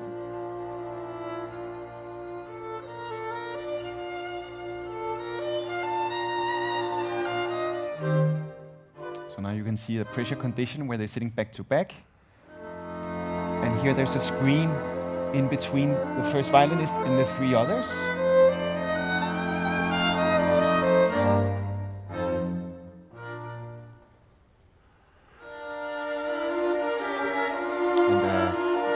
Concert condition with an audience, a small audience. I'm curious with the concert tonight and all this gear and all this measurement. I'm curious if it's going to be possible to get any data that's actually useful, because I feel like a lot of these feelings about the concert and the music and the performance is so vague and it's so mystical, and I think it's very hard to measure. Great. So I can assure the role of the science. I can assure Asbjørn that we did get data, we did get measurements that we could use, so not to worry too much. So that was on the musicians' part. When we did the concert, in the beginning we had less equipment, and then as we moved further on into the concert, we put more and more equipment, so it started to look more and more strange, and obviously the audience could notice that now things are looking really quite weird, actually.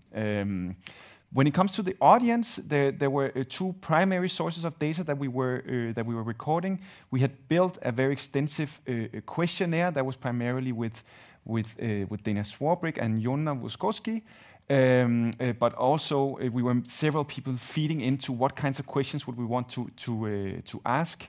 So you can see here that before and after the concert, and also in the breaks, the audience, they had a questionnaire to fill out, and then they were equipped on there. They were asked to bring their own smartphone, and they downloaded the MusicLab app, which taps into the gyroscope and the accelerometer, such that we can get micromotion from the audience. And the idea was, of course, to try to see if we can get some correlations between the experiences that they're claiming to be having in the questionnaire and how they're actually moving. Okay. An other aspect of the science that I think is important to mention is the interdisciplinarity, which is quite striking. When you look at the kinds of fields that are represented among the scientists that were doing this investigation, so we have. I think I have all, but if not, then at least most of the fields. So we have library science, we have law, so copyright law, we have hardcore engineering, music technology, music psychology, musicology, and music philosophy, phenomenology, ethnography, cognitive psychology, and also dynamic systems theory. And all of those fields are working together in the same time, in the same place, to try to bring out their perspective on this kind of concert. Then there's a science communication, which took an important role, as you know. During the concert, I was giving different kinds of speeches to inform the audience both of what was going on scientifically, without trying to reveal too many hypotheses, and also what the music was doing. After that, there was a data jockeying presentation where the audience could see how their data was being analyzed. Also during the concert, we had Finn on stage to make sure that everyone was synchronizing their devices. So there's really a citizen science component where the audience members are engaged in the scientific production and understand that they are doing that. Also, after the data jockeying, they could talk to the researchers or to the musicians as they wanted. Then there was, of course, the live streaming. So we had many people on the live stream who could then see, and we had live radio transmission. There have been some podcasts produced from the concert, and then there was a documentary produced by the MusicLab. The clip I just showed you before was from that production. You can see that on Vimeo, called The Sound of Consciousness. And then, as Alexander also mentioned, we all together won this event of the year at the Danish National Broadcasting Corporation for this really crazy concert activity. For those of you out there who are interested in the raw data, there's also an open science dimension to this, so you can log on to the Open Science Framework and find the MusicLab Copenhagen data set, and there you can see all the raw data, because there's really an infinite amount of hypotheses that you could be pursuing with this data. It's a very valuable data set that includes the musicians' physiological measures and all these audience responses. So there's really much more that could come out of this data set than what we are just publishing. Okay, so I've been trying to make an overview of who we were on this project. I'm not entirely sure I have everyone, but I have at least most people. So we had 18 researchers, engineers, and administration on the site. Again, I cannot stress, besides for my wonderful scientific colleagues, the administration and engineers that we have at RITMO are just absolutely outstanding and working so hard to make these things happen. It's just tremendous. Besides for that, there are 10 additional authors writing the papers who are not on site. Then there are the 2 quartets, so that's 8 musicians. And then if you look at the different kinds of crews who were running the live streaming, the radio transmission, the documentary, and working on the sites, that's at least 10 people. So we were actually there's actually 46 people actually involved in making this kind of thing happen. And that's, of course, not counting the audience, which I think there was about 130 people in the audience.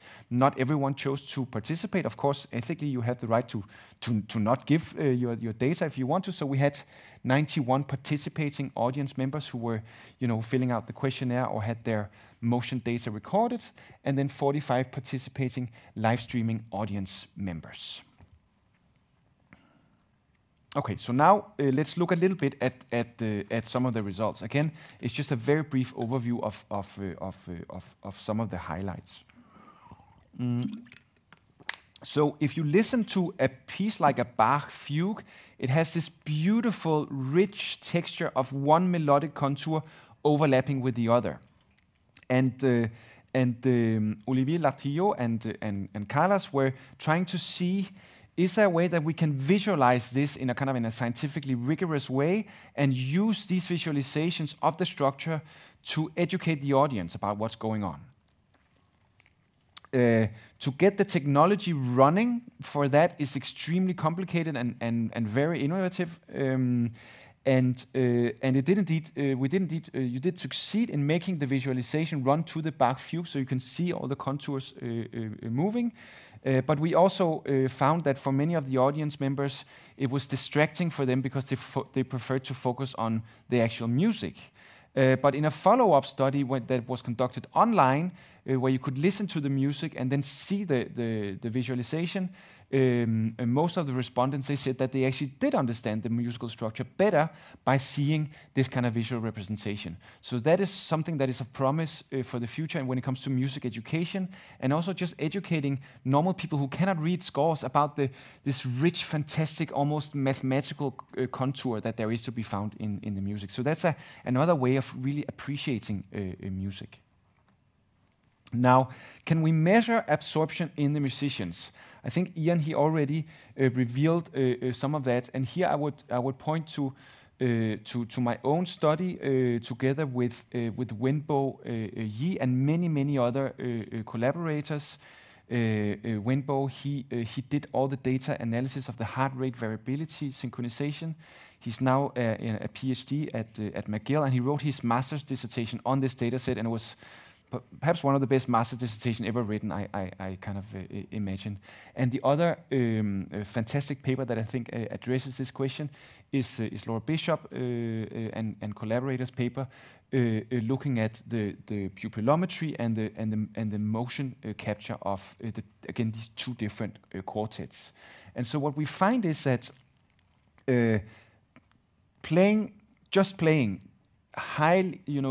greatly increases heart rate variability synchronization, and it does so much more in the experts than in the adepts from the conservatory. And when you get pressured in the pressure conditions that you just saw in the video, what you see is that for the adepts, the degree of synchronization drops significantly, whereas for the Danish string quartets, there's basically no difference. It doesn't matter how they sit. They seem to retain the same integrity, both in terms of how the sound is, and also in how much the heart rate variability synchronization is preserved. If we look at Laura's study, the finding was that adepts, they move less than experts in general when they perform, and when they're pressured, they move even less. And you don't find that effect. It seems that it doesn't matter for the Danish string quartet whether they can see each other or not. They're all moving quite a bit most of the time. Again, in contrast to the adepts, the experts, they don't need visual contact for kind of musical cohesiveness, but when they have that contact, they enjoy it perhaps even more. You can see the pupils, they dilate more when they can see each other more. So you can read about that in Laura's paper. To make a very grand conclusion out of these results, I would say, well, we can measure at least a proxy of shared absorption in the musicians by looking at the heart rate variability synchronization, at the motion quantity, and at the coordination of that motion. And that is, to my knowledge, entirely new, to try to be able to couple some of these slightly more kind of mental experiential phenomena with physiological measures. And I think that that's a very promising way forward. Now, did the audience get absorbed, and does that really relate to empathy? So here's in particular Dana Swarbrick's work with all the questionnaire data. And here it's found that if you take an average on a scale from 0 to 6, the audience did indeed feel absorbed for at least a good chunk of the concert. Perhaps that's not so surprising, but it's good because it also means that the intervention that we did, at least on average, was not something that disrupted their experience completely. So that's quite important because it was a big kind of intervention. You could also see that many of them report to lose a sense of time. It's something that we know when we are deeply focused on something, the sense of time changes.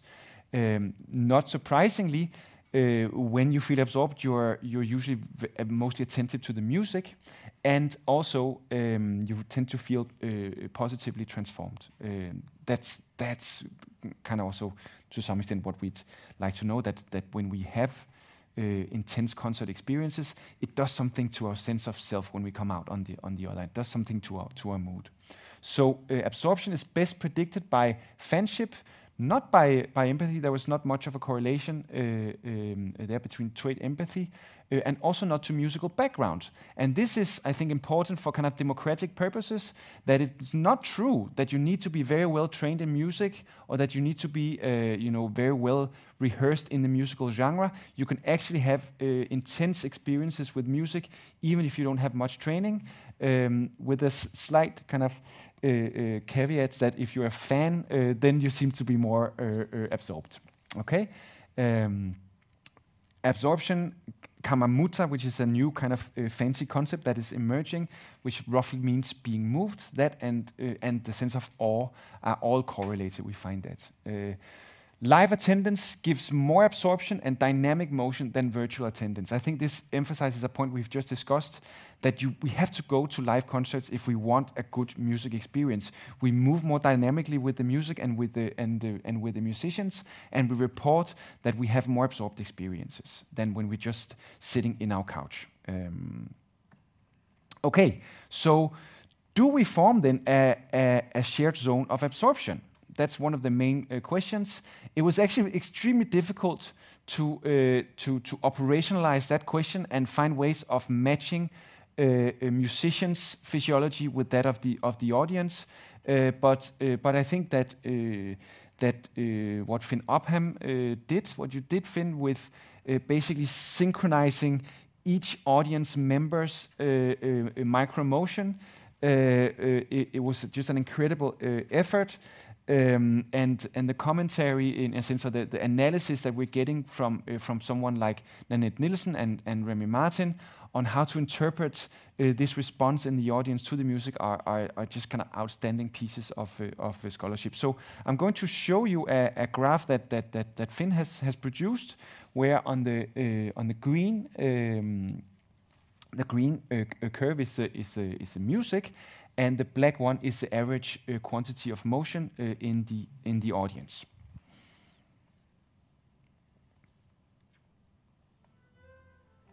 Let's first have a couple of seconds of slight silence. Maybe you can turn up the volume a little bit.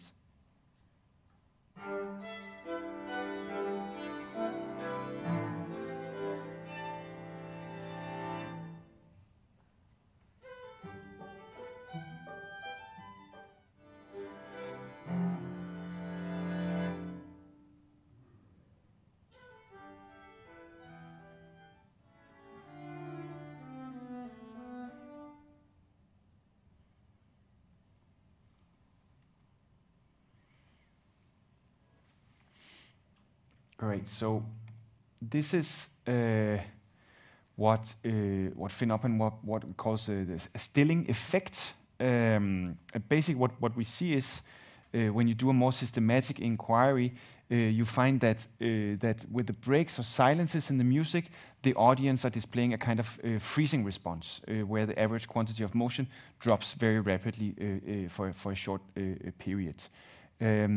It seems that musicians are aware of having a contact with the audience in moments of silence. The more silent the audience is, the more engaged they're perceived to be, and this is very enriching and very important.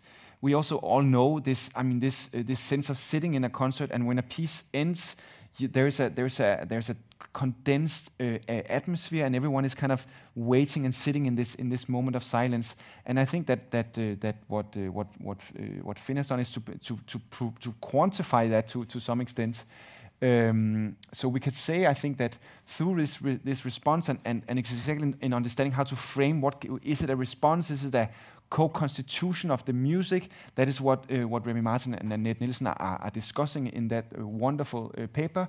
But we could say that the audience are participating in the music and are establishing a communicative system of shared absorption. So they're not passive when they're sitting still. In the kind of stillness that they're sitting in, they're participating through kind of degrees of stillness, and in that way co-constituting together with the musicians. They're performing together. So the idea that if you're just a kind of a passive recipient in a music concert, that then you're not engaged enough or you're not participating enough, I think we can say with this kind of data that that's not true. You are definitely participating, but the kind of participation has a different shape than we might have expected. And so this stillness response, I think, is extremely promising to look at. What exactly does it mean? Are we processing information in a particularly condensed form, or I mean, there's a lot there to look at. So I'm very excited for that paper to come out.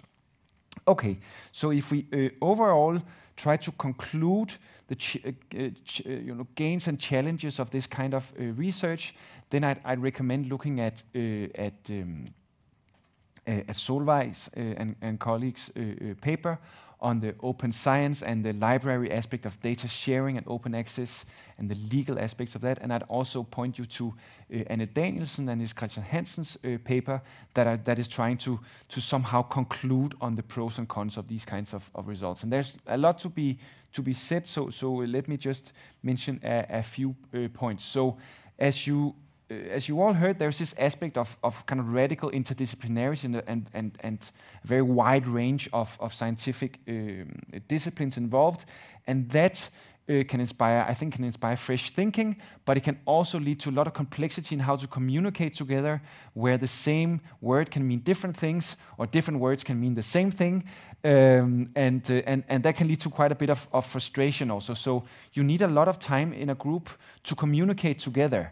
And work together. And if you don't have that time of communication, I'm not sure that we even had nearly time enough. But so that is really a challenge that needs to be recognized for what it is. I think another challenge that should be mentioned is a kind of high cost and high risk aspect of something like this. It's very expensive to do. I mean, the actual cost of getting there and flying everyone in and some is perhaps manageable, but the amount of time for all the researchers to write all the papers and also the work for the quartet to raise the money for their concerts, all of this together takes a very kind of high-powered research institution. You cannot do it with a very small number of people, so you need a research institution with a very tight organization and a lot of money. And then there is this kind of high-risk aspect to it that I think now that we have found some really valuable results, but it also could have been to a large extent that we wouldn't have. It also could have been that a lot of the technology would not really have worked, even in spite of all the testing. And of course, there was technology that didn't work optimally. There was data loss, but I think it was not critical data loss. But this is a real risk. So are you willing to spend a lot of money on something that could potentially kind of fail rather miserably? That's something you have to take into consideration, right? Then a very important aspect that I would like for all of us to reflect on is this kind of clash of values between the artists and the scientists. So to say very roughly, for artists, you find truth in beauty. And for scientists, we find truth in knowledge. And these two, they are not often very compatible. So when scientists, they go up on stage and start kind of co-performing with the musicians, the aesthetic elements are greatly reduced. And so there's a conflict, and the audience members obviously noted this. There were some audience members who were kind of infuriated that the science took so much presence in this. And so the communication with the audience and with the artists, we could have spent longer to prepare together. Could we have found ways where the scientists could have been more more aesthetic, or where the science could have been less invasive? Those are really important points. Also, when audience members are paying a ticket, they're paying a good price to come, and they expect to see a nice show, and then they see all kinds of scientists running around together with the musicians. Is that ethically okay? Is it not? Those are important considerations. What I think is very positive is that audience members get a real picture of science, so they see all the messiness and all the fumbling around, and all the errors and the hesitations that you were also addressing, and all the uncertainty. For the knowledge dissemination and sharing, I think there's a very good lesson for libraries and research libraries, that they can actually greatly help with the science communication. They can help with the knowledge management and the writing up of data management plans, because those are really complex. So the organization of knowledge and data is something that libraries can really help with, and it was kind of immensely helpful to work with Solveig and with Matthew also. Another thing that's great is that even if we had made, as Ian mentioned, some kind of methodological reductions, we're working with a real concert with very, very good musicians. So we have what we call a very high degree of ecological validity. And I'm sure that, that some of these findings we wouldn't have had if we had even a concert where people were sitting behind tables and sitting on chairs and with measurement equipment and filling out questionnaires. Being in something that is a concert hall with real musicians is of incredible value in and of itself. Then, as I've just demonstrated, there are several kind of groundbreaking findings that we have managed to generate all together. And then I can only say for myself that it's just extremely exciting kind of work to do, that you can enable a platform where people, of course, under certain constraints, can pursue the hypotheses that they find to be interesting.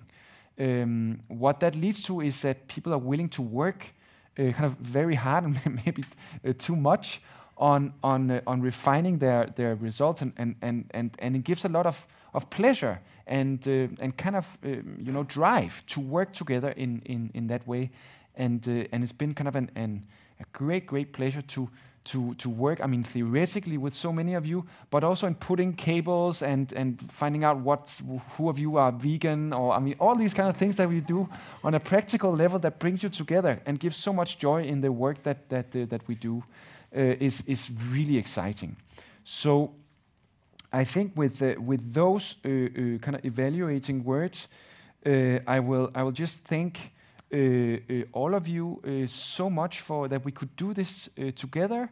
I mean, and there's so many people to thank, the amazing musicians who let us do this, and who spent so many hours collaborating in meetings to discuss back and forth.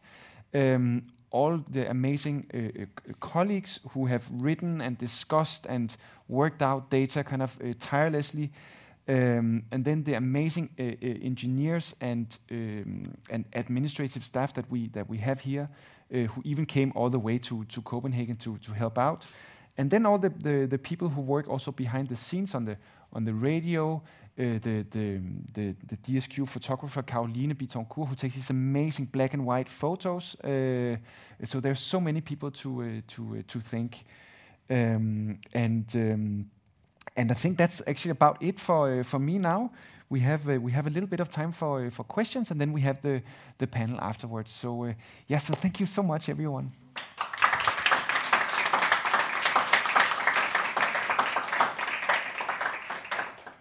And not least, a big thanks to Simo, of course, who was kind of spearheading all of this work. So just an extra.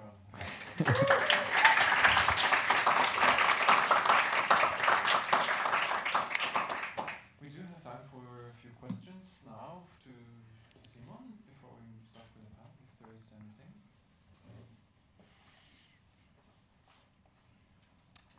Also online.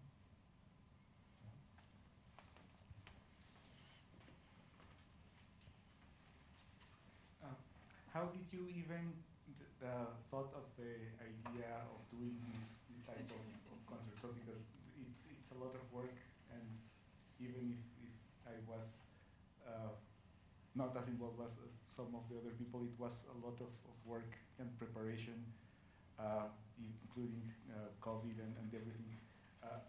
But so the idea was there even before COVID. So then how did you come up to the concept of trying to make it work with a string quartet and with the string quartet? I think something like this, it could only happen through many kind of very serendipitous kind of events and moments.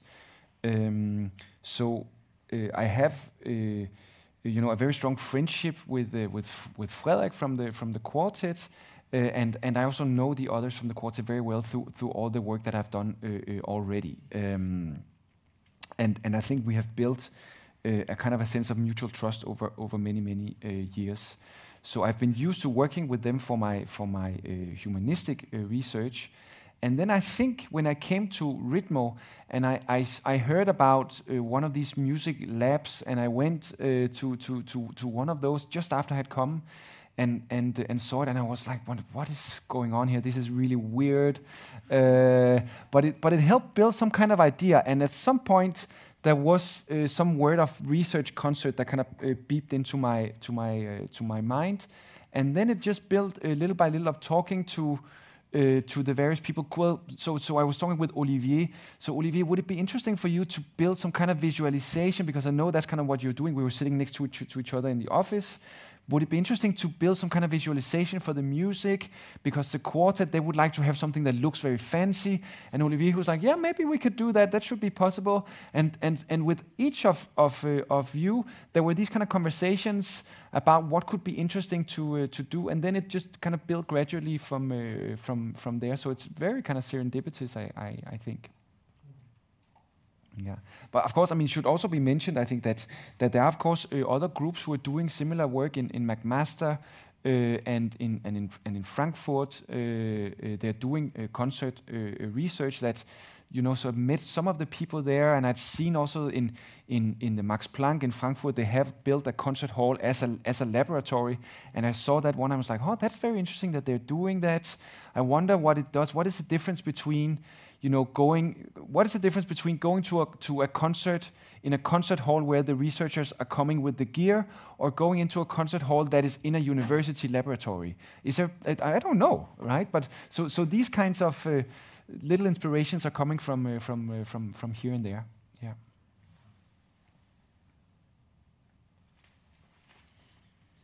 Simon, your background is in philosophy, and you did work with phenomenological analysis, the Danish String Quartet, and then you switched to this very experimental approach. So I'm a bit curious to know what is your opinion, or how, you know, this is, in a way, you are an interdisciplinary man working in a very interdisciplinary environment. But if you now go back full circle to phenomenology, how do you think this work informs the other, or vice versa? Yeah, thank you, Bruno. Yeah, I guess I should start also by acknowledging that I really wish we had time to do interviews with the Danish String Quartet when we had the concert. But again, because of Corona, we had to squeeze kind of the equivalent of 5 days into one day, where we were shooting a documentary at the same time that we were doing an experiment and preparing for the concert. It was a really crazy day. So I would have wanted to carry that qualitative aspect with me into that, but it got kind of squeezed out. But to answer your question more directly, I think so. In phenomenology, as a study of the mind and its structures, recognizes centrally the role of bodily self-consciousness. It's absolutely central in order to understand what it means to be a human being, to understand how our perception works. In order to do that, you need to understand the ways that we are embodied. Sociality and intersubjectivity are also co-constituents of subjectivity as such. You cannot understand what it means to be a subject without understanding intersubjectivity. Those are core foundations in theory in phenomenology, as you find it in Husserl, in Merleau-Ponty, and in that whole lineage. So I think that what we are finding in some of this, in these physiological measurements, are very good bodily signals. And these bodily signals say something about our bodily self-consciousness. Right? When we see the way that audiences are doing micro-movements together in response to musical structure, then we are seeing an aspect of the intersubjective embodied mind in action. We actually don't, and to some extent, we don't even need to ask people in a questionnaire or even in an interview whether they feel together or not, because we can see it in that data. Ideally, I think it would be wonderful to couple the data sources so we get rich qualitative descriptions of concert experiences coupled with the physiological measurements. But I think that that these measurements in the pupillometry, in the heart rate variability synchronization, in the movement synchronization, that those are images of pre-reflective consciousness, things of which we are not aware, but that are deeply structuring the way that we think and the way that we find ourselves together in the world. And so I see them as entirely compatible at a theoretical level. The problem is the methodology of making them compatible. This is the hardest nut to crack. I don't think we're even close to that yet. But theoretically, I think it's almost unproblematic to see that the core tenets of phenomenology of pointing to pre-reflective, intersubjective, embodied experience is continuous with the kinds of measurements we can do in a concert. I see that perhaps we should move on to the panel discussion now. So let's thank Simon now here. The panel members to come up here on stage. There. I'll be the outsider. Perfectly suitable. No. Is it somewhere? Yeah, here, there.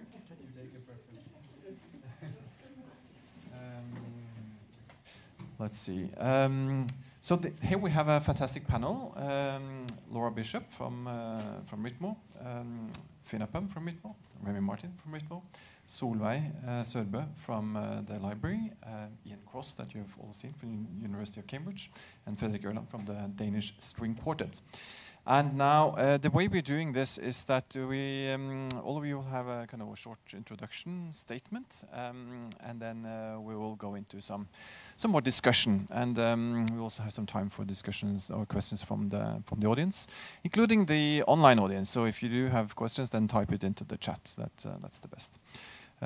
So why don't we start on this side, Laura? Okay. Yes. So I guess I can start by talking a little bit about my role in this project. So I was leading parts of the research that focused on the musicians on the DSQ. Simon introduced this a bit, but I guess the structure that we had here was that there was the concert, which is the main event, but we also had this separate study that we did with the DSQ on the morning of the event. And here we were able to take a look at how the musicians performed a particular piece, which we had them perform multiple times. And we used a variety of different measures, looking at their body motion, their eye gaze patterns, of course the audio, and pupil size as a measure of attention. And we were able to bring all of these measures together in a way to say something about their particular way of playing, how their bodies kind of interact with each other as they're playing together, the attention strategies that they use as they're playing, kind of their use of visual communication, and also their ability to adapt to performance conditions that are not necessarily what they are used to. And I think perhaps one of the points that I would make in my short introduction is that this is potentially a very useful way of doing this kind of research, where you have an event and you need to kind of negotiate some of the scientific goals as well as the artistic goals and combine these in a way. So what we were able to do in this case was have the concert where we gave a bit more priority to the artistic goals, and then this study component, which was not so public, and we were able to then prioritize some of the scientific goals. So this is a potential way of negotiating this. Is that probably 3 minutes? So maybe one more point. I guess the other kind of scientific points that I would make here, it kind of builds a little bit on one thing that Ian said earlier, which is talking about what the DSQ needs to do in order to perform. One thing that I think we can capture in this kind of circumstance, where we're trying to capture performance more naturalistically, is to look at the question of what musicians need to do in order to play versus what they do when they're playing. And for example, these findings that we had with whether or not they are looking at each other and how important this is, This is something that they don't need to do, but it is something that they do anyway. And so that raises many interesting questions about why they do these things, even if they don't seem to need to do them. Then I will leave on that point. That's a really good point in terms of what do people do, whether they need to or not. My role in this experiment was oriented mostly towards the audience in trying to capture their movement and then make sense of whatever we got in the process of after having gotten them to install a thing on their phones and wear a thing around their neck and tap on their phones at particular times. And as much as we talk about trying to make a naturalistic kind of experiment, asking things of an audience explicitly is a pretty big disruption for a classical music audience. And so because I joined this study kind of, a lot of the work was underway when I began to come involved.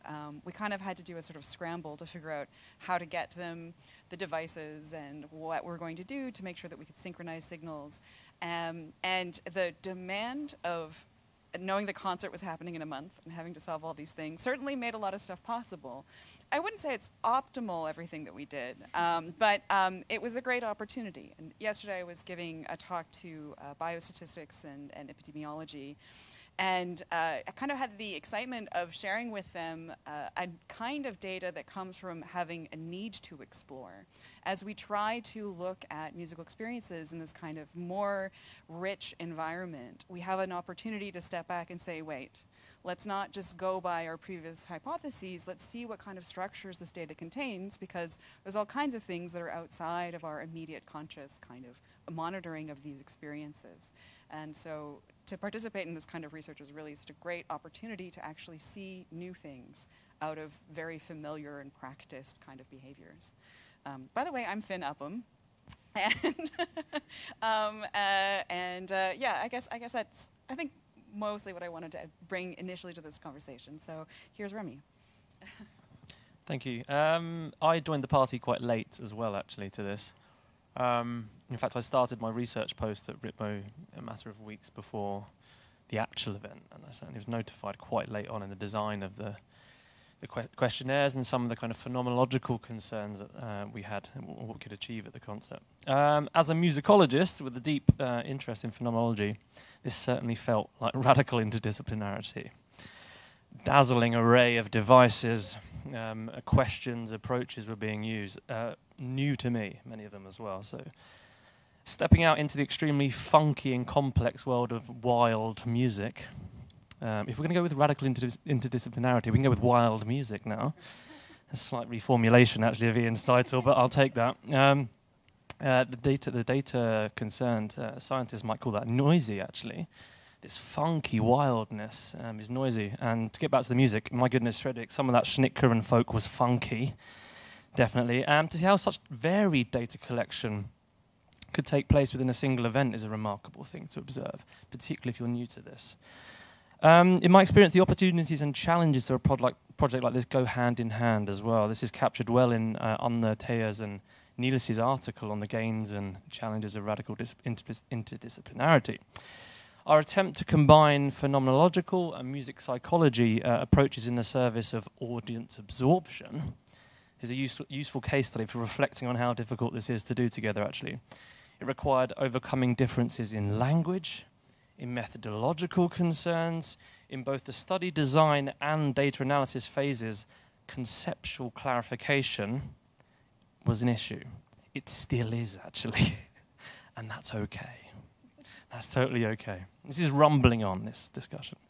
Differences in academic style at the writing process are also of interest to me as well. The push and pull of theory also shaped the discussion in interesting ways. Despite this, much was gained from reaching out and across these boundaries of our respective fields. Hopefully a richness and novelty to the work which comes out of these struggles. So there's my confession, I suppose. Yes, I'm Solveig, and I represented the library. I was very happy that I was able to join as well as part of the team going to Copenhagen. And my most vivid memory, I think, is from hanging a GoPro camera in the chandelier. But I think I did a little bit more than that. Also, my colleagues and I have seen this as an opportunity to do research support. I mean, obviously, libraries are very far now from being storages of books. I mean, we have moved past that across centuries. And now increasingly doing research support. But how to do research support is a huge question. And one of the suggestions is to be very close to emergent data communities. And I'd say that RITMO, with its incredible interdisciplinarity and everything, is indeed some kind of an emerging data community. So it's very useful to develop and to co-evolve. That librarianship can co-evolve with research. And being really embedded to the point that I'm there actually assisting with everything. My colleagues have helped a lot as well with developing the data management plans. And one of the things that we have learned, obviously that was done with Kayla Burnham and a lot of you as well, but Matthew Good and Live Kvale participated in it heavily as well. And one of the things that they learned, I think, was just how incredibly important it is to have a good data management plan before you start collecting research data. I mean, a lot of things are hindered by legal issues if you don't identify them early, for instance, GDPR, and also copyright protection, because we're working with art. And then when art becomes data, then you have a huge problem because they work on entirely different dynamics. And systems that have been placed in order to protect artists and their intellectual work don't really go well with the ethos of open science. We have like huge problems here, and that's why Matthew as well created this workshop where we talk with a lot of people who deal with the same kinds of challenges, and a lot of things need to be addressed and solved, and this is just one part of it. Also, I just wanted to mention that there's a lot of talks about bridging the gaps between what the individual experience of the music and the researchers, the phenomenological part, and then the hard data. And I thought that as a librarian, one of my duties is to try to communicate not only science, but also research. That's why we're in it from the beginning. We want to communicate research itself, because to have the whole life cycle of things. And I went in the radio and I said, we are now bridging the gap. We are now finding out, the researchers are finding out what is happening, really happening in people's minds. And this is the hard data that's going to prove it. I think I promised a little bit too much. but certainly, yeah, maybe that's the good thing about having somebody who is not a researcher talk in the radio, because then I can really get people excited and worked up. So, yeah, I guess that's enough for now. Thank you. Well, I think I've probably spoken enough, but all I'd like to say is fabulous. I mean, the sheer amount of effort and, frankly, a wee bit of luck in putting the whole thing together and keeping it flying for just long enough to take the snapshots that you did is fabulous. Just congratulations. Well, and then there's me, the weird one.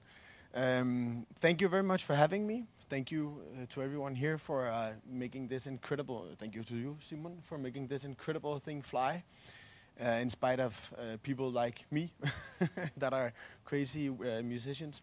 I'm humbled by the clever minds that surround me right now. I think you said, Ian, humans are more social than bright. I think that's particularly the case with me. I lost more in the bright department than I gained in the social department, but so apologies for if any. I've never been to an event where there's so many new words. It's crazy. I've understood very much less than I thought I would. I love it. So this little thing will also be taking the whole. I will be dragging you all down, so to say. But I wanna talk just briefly a little bit about the background. There was a question before, like how did this whole thing come to pass and how was it realized?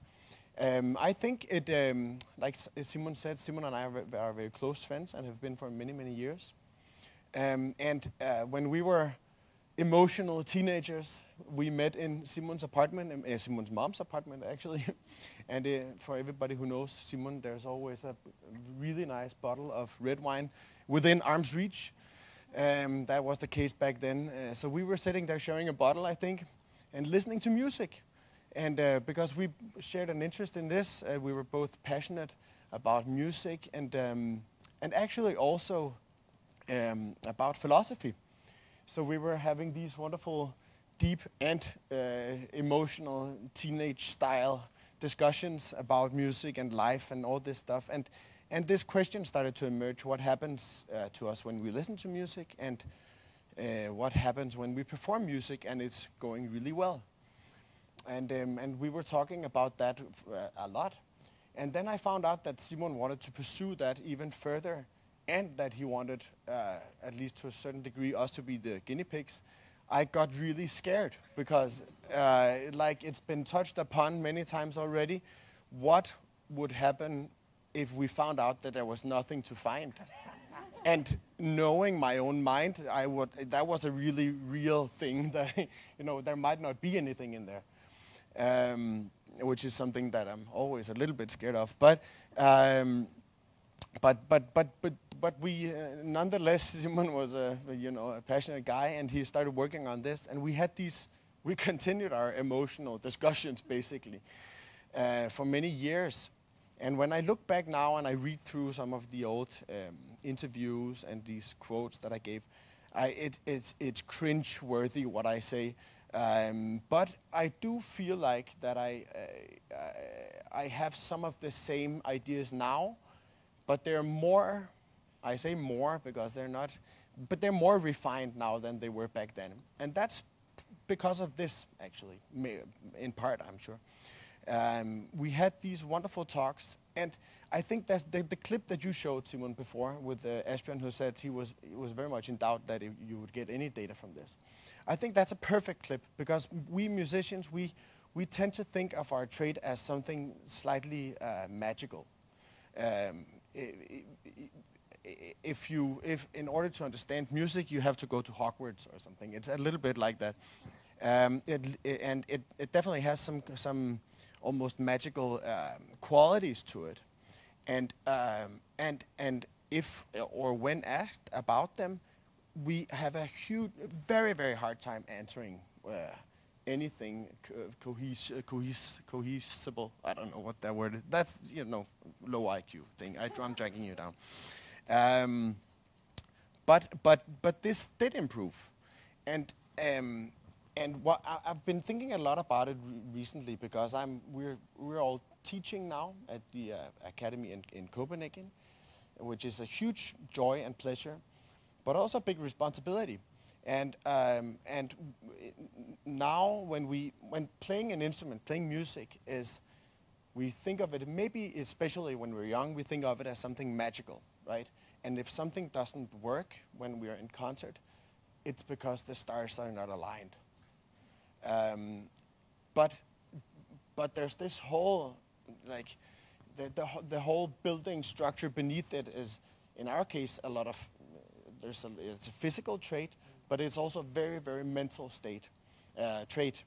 And now when I'm teaching, I'm very consciously talking to them about this mental state, because we tend to be in a slightly fear-based world. Us musicians, we're very much afraid to make mistakes. And we were talking about this, getting into a nice flow. I can tell you, being frightened is a good flow stopper, if you might say. And it's also a really bad way to figuring out who you are as a musician. If you're trying to avoid mistakes, or trying to be somebody else, basically, trying to be a recording in some ways. And the wonderful thing is, if you get into a flow, part of that is actually accepting that you will make mistakes. That's part of it.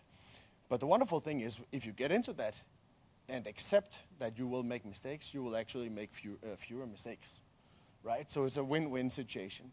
And I think this is just to say that this is one of the things that personally I got out of it. I cannot speak for the scientific research in the same way that you all can, but I can talk on my behalf, and I can speak on the musician's behalf. This is something that we got out of it. The thoughtfulness, the provoking that made us think. That's something that we can pass on. And I think that has, I can see that when it works with my students, then it makes for not only better musicians, but it makes for more healthy human beings, actually. Because they're more comfortable within their own abilities, and they're more comfortable in their own person, actually. So I think this is something that's hugely important, and that I hope that there will be more research like this, because this is something that we need a lot of. And just to wrap it up, I think we all see, you touched upon it as well, we see cuts on culture. If everybody knew the stuff that you know now, then I'm not sure that would be the case. And I think that needs to come out there. It's not only something that pleases us, right, art? It's something that's actually healthy to our minds and to our social ability. So, and finally, I was in another panel, a musicians panel, where I felt more at home, I gotta say. But there was one question from a young student who asked, "What do you think of when you play?" And I thought, yes, I got this one in the bag. And I started answering, and it became a huge mess. And it was something like, well, you need to think, you need to prepare, obviously. But then when you get to the concert, you have to not think at all. But at the same time, you should think on everything. Right? So I think research has been done, but you can safely do more because we need it. So thank you.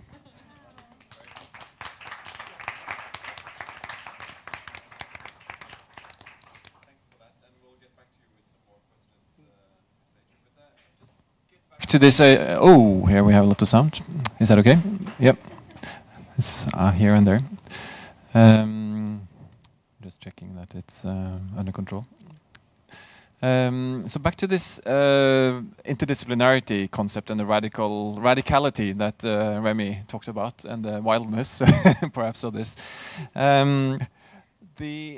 Talking about doing this type of music research in the wild, kind of, it sounds like then that we're comparing this to something else, and there are other ways of doing research too. I mean, more traditional, perhaps music analytical approaches, lab-based research that we have been doing, observation-based stuff. I mean, and then this is kind of massive data collection thing that we did here. But what are some of the kind of the well, there are certainly challenges of doing this type of research, but what would be the benefits of doing some of the other ones, and also because we could have done more of these other types of music research as well in here. I'm not sure if Remy wants to answer this, or some of the other researchers here.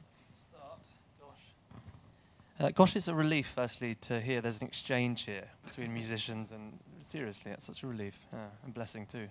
What can we learn from this naturalistic research concert in comparison or against something that's much more familiar to me, actually, as a background, which is what we call close readings of music, with music texts. Many people have been working with scores in musicology. I've been working with recordings, mainly, with a popular music background.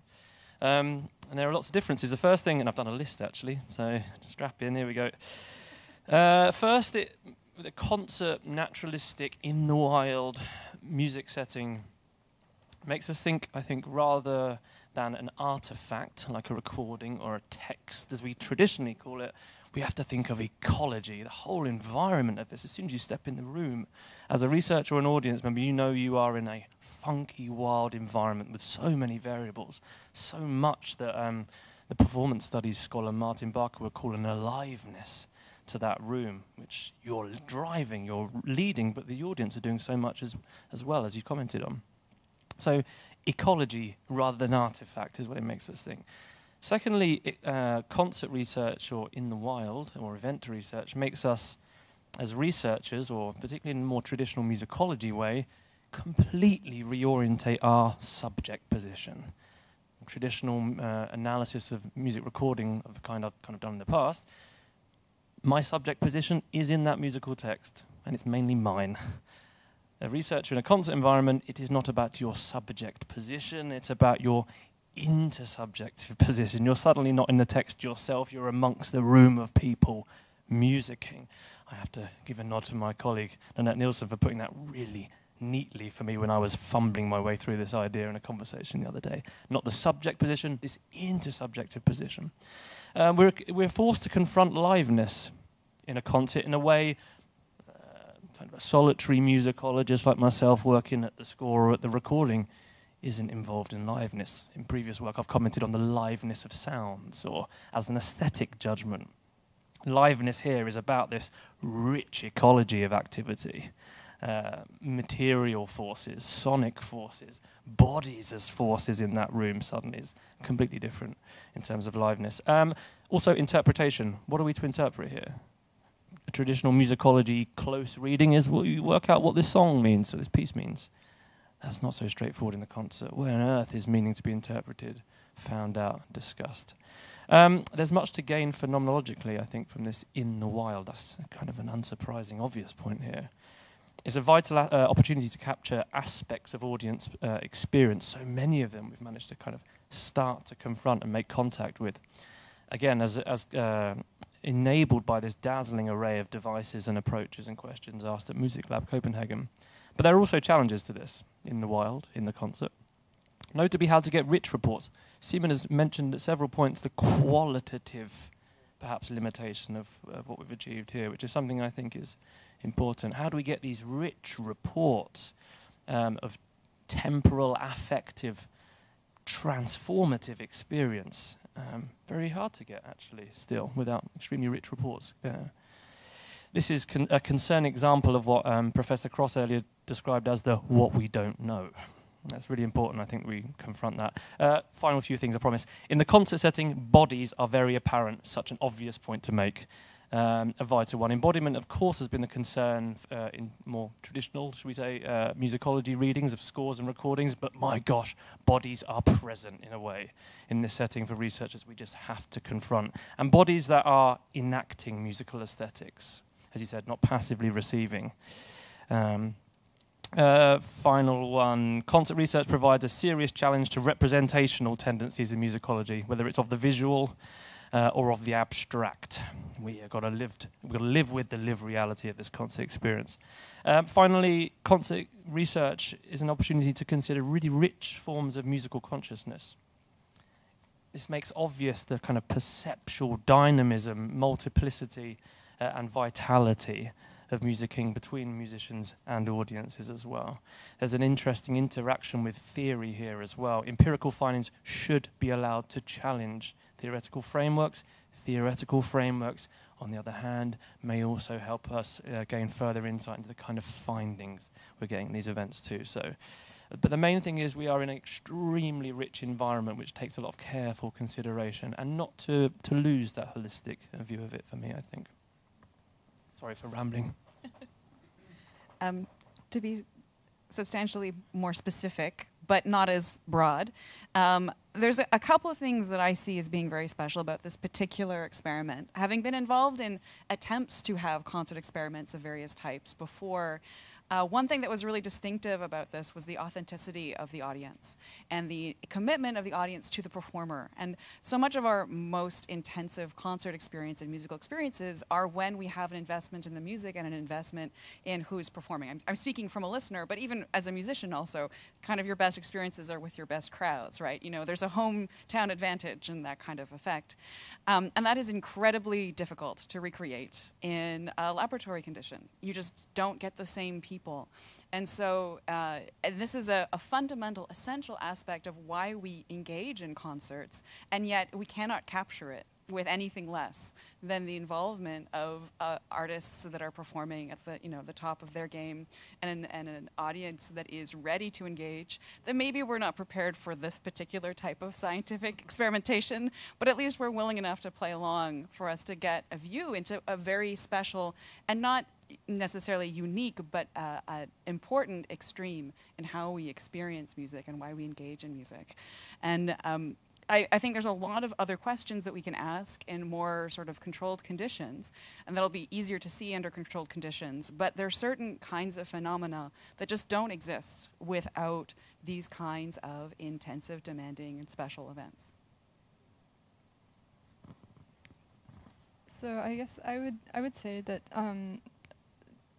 taking this kind of research where you look in detail at a concert is a unique event that happens within a specific context, and it cannot be really replicated outside of the context in which it happens. And this is both a good thing and a bad or a difficult thing for doing research. So coming from a background of music psychology, I find it difficult in some ways to find ways to address the research questions that I have within the confines of a concert.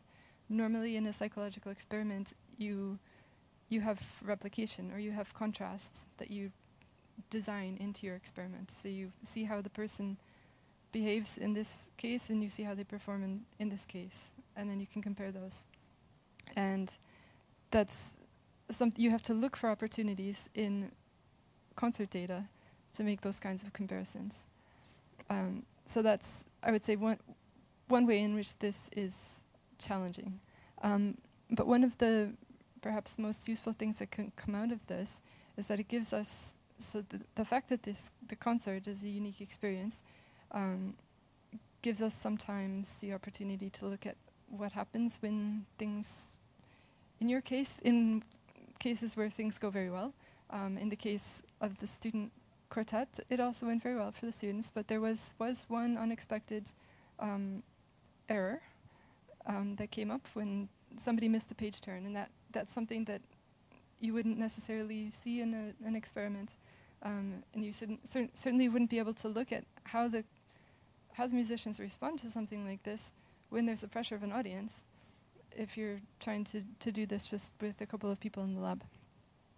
And so I think this gives you the opportunity to kind of step away from the tradition that we tend to have in psychology of focusing on the general case, kind of the average case, or the typical events that tend to occur, and actually take into consideration the unique context that surrounds each performance, because there's not really a normal way of performing music. And this, so when you have people perform music in the lab under experimental circumstances, often you might actually make them play the same piece a couple of times until they give you something without errors, for example.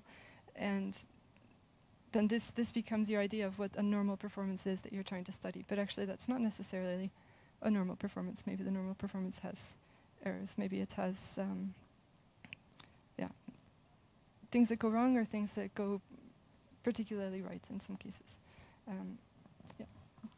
And also to say that this kind of page turn error actually turned into a paper on its own. So that's also an interesting thing there. But I wanted to perhaps to start and go back to you, Laura, about setting up for an experiment as we did in this, because you were also part of planning this from the beginning. And then one of the things that we, from a research perspective, wanted was to try to conceal the technology as much as possible. I mean, we wanted this to be as normal as possible for the musicians and for the audience. So that was our primary wish. But then also talking about, as Simon mentioned, also the kind of the negotiation between the artists and us as researchers. So in fact, the Danish String Quartet, I mean, you wanted to put on some stuff and show that this was a research thing, right? So in the end, you did have a full package with motion capture, eye tracking, and whatnot. And that was like an aesthetic element also for you, which was interesting for us too. But perhaps kind of I guess we got more data out of the beginning of the concert than the end because of kind of the special setting that this was. So I'm not sure if well, Laura, perhaps first comment on kind of some of the ideas behind kind of the technologies we used, and then perhaps Fredrik can follow up on some of the aesthetics of showing the technology afterwards.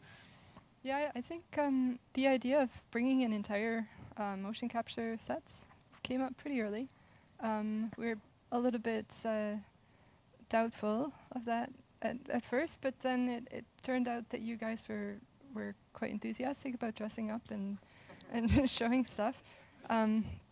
So we did end up doing that and adding on the eye tracking glasses, which are, I would say, maybe in some ways more obvious.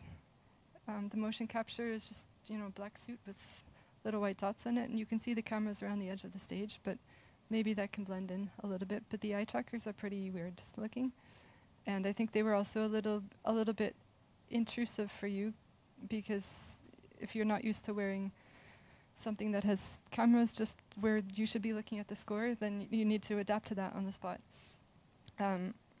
So I think some of these things we kind of presented an idea of the most things that we could measure, and you were in on it. You were you were willing to do this, and so we went with it.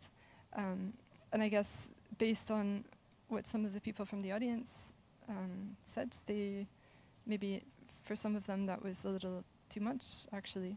And I guess it raises some questions about why science is so different from art, why these things need to be so separate, why it's now detracting from an experience of beautiful music if somebody is wearing technology or if there are cameras around.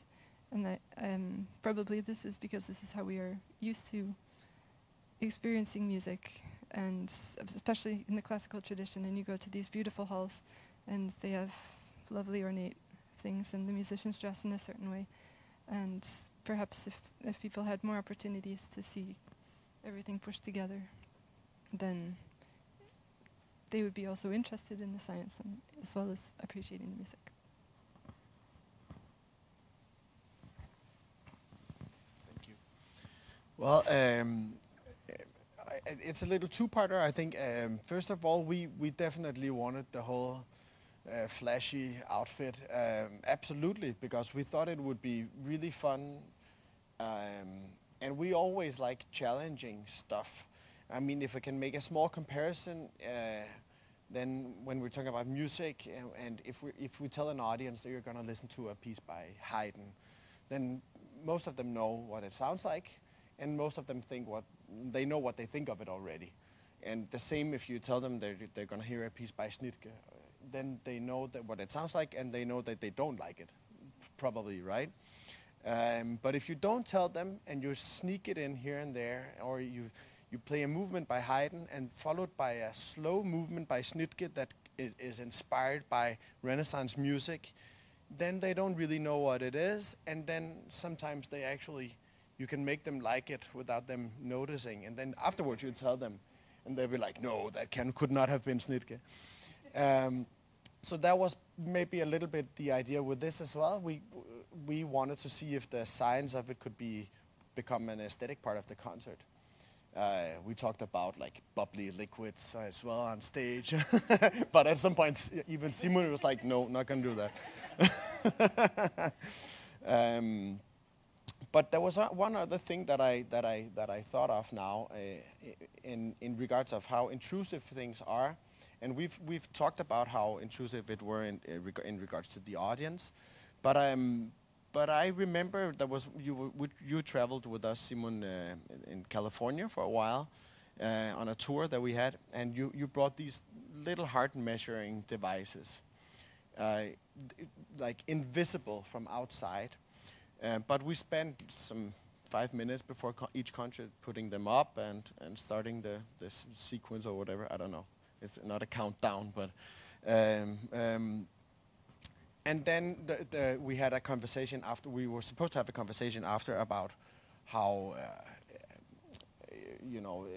how much we were into the music at a given point in time, and it was a lot about this being in a right flow. Conversations that we were talking about, and just by having these things on my chest, it changed the way that I felt the flow. I remember I was sitting there and I felt those things, and I thought, they're measuring my heart. What is it doing? What is my heart doing? And I also thought, oh, I better hurry and get into a really nice flow so I can tell Simon about it afterwards. Right. And then it's not gonna happen. right? So there's these, those are also some challenges I think that are worth mentioning. Yeah, these are good points. And moving to the audience then, because that was also quite intrusive. I mean, I guess Finn, you were mainly involved in this MusicLab app and the phones hanging on the chest and tapping and questionnaires and all these things. So what's your opinion about this kind of having the audience to go through all of this and what we can get out of it? I mean, there's two kind of angles to it. One is that asking audience members to do something changes their role in a way that's it's explicit and it's kind of unavoidable as a disruption. At the same time, it wasn't as disruptive as you thought it would be. One of the questions that we included in the questionnaire was how aware they were of their bodies during this context of being measured.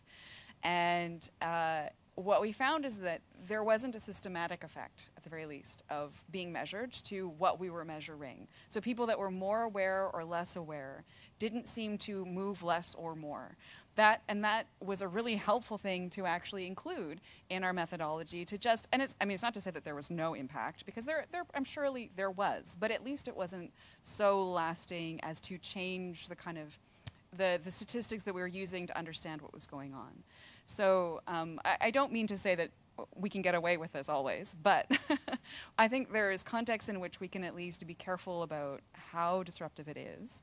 And I also wonder, given that, particularly in classical music, it's such an extreme in terms of not having an audience participate, whether we might, with these kinds of systems of asking people to tap on their phones or whatever before the concert, whether that can actually invite a different kind of engagement from them in allowing them to acknowledge themselves. And another surprising thing to come from their self-report was how little they were aware of each other over the course of these performances. And they barely noticed each other consciously, whether or not, obviously there'd be influences kind of despite that. But in allowing them to recognize the audience as part of their experience, that might actually transform how they appreciate the experience of going to a concert and being part of that face-to-face crowd. I think for some people, going to a good concert isn't that different from listening to a good album, studio recording, but for many others it is quite important. And we can get at that with this little danger of interference. But it does need to be handled. And we can't take it for granted. Yeah. Just before I say what I'm supposed to say in regards to what you said, I just want to also mention my other colleague, which is Rebecca, and she did a lot about the legal things, also relating to audience and GDPR and everything. But I wanted to say that I think that we are, for better or worse, people in general becoming desensitized both to, being on camera and also giving off data, which we do all the time. That could actually help in research. That could be a good thing. Also for musicians, because now we are going to collaborate with the Norwegian Radio Orchestra. They are already desensitized to cameras, of course, because they're on TV all the time. But maybe it would help to wear this kind of technology a lot, and then you will maybe start getting into the flow, even though you're wearing it. And also, one more thing, I think there is a lot of potential in the direction of citizen science, because we keep saying citizen science, but actually we are only doing parts of what is citizen science. We need to really involve audience more in all the processes. Including, formulating questions. Maybe I'm deviating a bit here, but just formulating the questions and also having a more active role in interpreting things later on. We have done some things like hack labs, and we have communicated a lot, but we are still not communicating enough and not involving enough. But I think that will maybe happen in the next events, specifically the one with the Norwegian Radio Orchestra, where we are collaborating also with a very popular science program. And people have sent really interesting questions, which should not be underestimated, including, music among animals, prenatal music experiences, musical induction of trance, music as an aphrodisiac, and grunting pianists. And some of these things maybe are outside the scope of RITMO, or some of them are already heavily researched, I don't know, but I still feel like people will feel more excited about the research if they're involved, if their questions are being heard. And I also, one last thing is that I had in the Ultima Festival, I was having a lot of panel conversations. I'm usually in that chair in radio, and people were having so much valuable insights. There were panel conversations with listeners who had been to different concerts, and they had so many interesting things to say about their experiences. So that's the value, I guess, of a open focus group, which I think we can also explore more in coming events. Yeah, sorry if I deviated a bit much. Just one tiny comment, which is, of course, that audiences are not homogenous and have not been homogenous. So audiences change. What audiences are expected to do, feel, believe, and behave has changed historically. And if one looks at, for instance, non-Western concert contexts, an audience, a North Indian audience in a North Indian performance is incredible. They're more like a football crowd, incredibly active and interactive. An audience at a Wayang Kulit, Balinese shadow puppet, will wander around behind the stage. They just wander about and talk and eat and stuff. So what audiences are and what audiences do changes and normalizes. So it might be that the iPhone worn around the neck or wherever becomes normal. Who knows? Also, people can learn to become better listeners as well. Like one of the things that they spoke about was how to make yourself more available to the experience. I think that's also something. I mean, you'd be priming them, of course, but maybe you'd get something interesting from that as well. One of the listeners I spoke with spoke about how to notice his body, how the temperature of the light, and then he became very sensitive to the music, and also. Musicians can also learn to get into flow states. I mean, there are techniques for getting into that. So, yeah. One other tiny point, which is there's some stuff I suspect we're just not going to know. I'm thinking in particular of two concerts in Cambridge, St Matthew Passion, King's College Choir, the Academy of Ancient Music, fabulous soloists. I went along to one as a kind of duty. We got tickets, were given tickets, we were invited to reception. Oh, right, then another one. Within 11 seconds, it was, oh, yes. And that was it. It was just fabulous. 3 years later, exactly the same forces, same location, everything. It's all right. It was good. You know, but you can't predict. You can't build it in. I think it's time to open for some questions and comments from the audience as well. And there is also one question in the chat from Lars Ole Bonde. And he's coming to this from the field of music and health. And he writes, my hypothesis would be that musical absorption is health promoting. I wonder if you discuss this aspect in any of the papers. I guess we are not really, but any thoughts on the health aspects also of this? Well, first comment is not specifically being talking about health. It uses a term, certainly in the papers I'm involved in, but we started in one of the papers on musical absorption, using the questionnaire as the primary data, to think about things like transformation. We asked about, do you feel negatively kind of transformed or positively transformed? That's a very small step towards comments about self-awareness, balance, a sense of being altered in some way that clearly has, when we mean positive, we're not just meaning like cognitive or cognitivist sense of this. We're talking about lots of ways that music can feel, make you feel transformed in some way. So no, in the papers I can go only on these I'm involved in, but not health as such. But we're trying to hint at some of these affective possibilities, potentials that we know, and there's lots of research in other fields, particularly around music therapy, where we can say these things about it. Yeah. Should I pass the microphone on? But yeah, again, this wasn't an angle that we were deliberately assessing, but when we are we're trying to understand people's bodies, it is related to health. And one of the things that I'm learning in the process of starting to work more with musician measurements is just how physically demanding this work is. And audience members don't need to think about this necessarily, but the musician body is one that's incredibly active and needs to be prepared and has to be sustained through this kind of work. And so recognizing how that interaction of the kind of the mental states that people are in that allow them to actually perform these physical feats, that's a really interesting thing. And then to see this relationship, these physical relationships between the audience and the performers, this opens up this idea of how an audience can benefit from that work. You know, you're sweating for someone. And the way in which, one of the surprising things was that we managed to measure essentially people's heart rates in the audience just by having their phone on their chest, which was not what we were trying to do. But they looked pretty healthy, actually, as a distribution, given their ages. So bravo this particular community. But what is interesting is that most of them were kind of at this resting heart rate for, you know, or at least that's what it looked like from what we're seeing here. We don't have direct comparisons individually, but anyway. But what this is granting people in the context of going to a concert like this is this a rewarding, sustained state of stillness that isn't always possible. I mean, kind of, when else are you allowed to sit like this? You have to kind of construct an environment in which to attend and engage and be in this kind of state. And so I think we can be thinking about the value, the health value of these kinds of moments physically.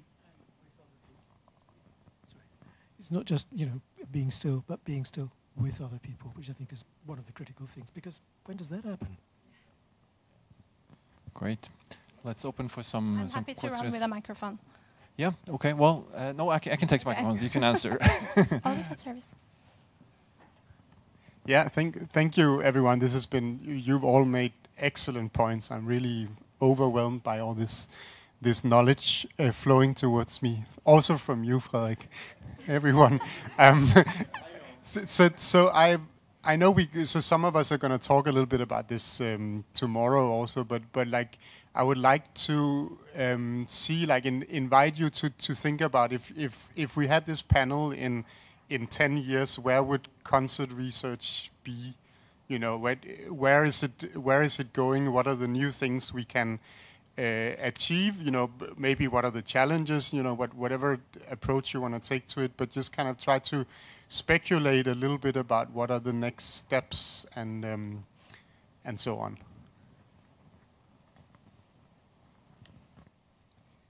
So one of the things I hope to see is that technology will have developed to a level where it's now not just possible to do this kind of research, but a lot easier. So what we captured here required an enormous amount of work, both to set up, also in advance to test how things would work. We ran an entire concert experiment in the lab to see how things would work. And on top of that, an enormous amount of work afterwards to deal with the very noisy data that we got. And particularly in situations where we want to capture large-scale collective data. So a large audience like this or bigger, we've got these experiments going on now with the orchestra.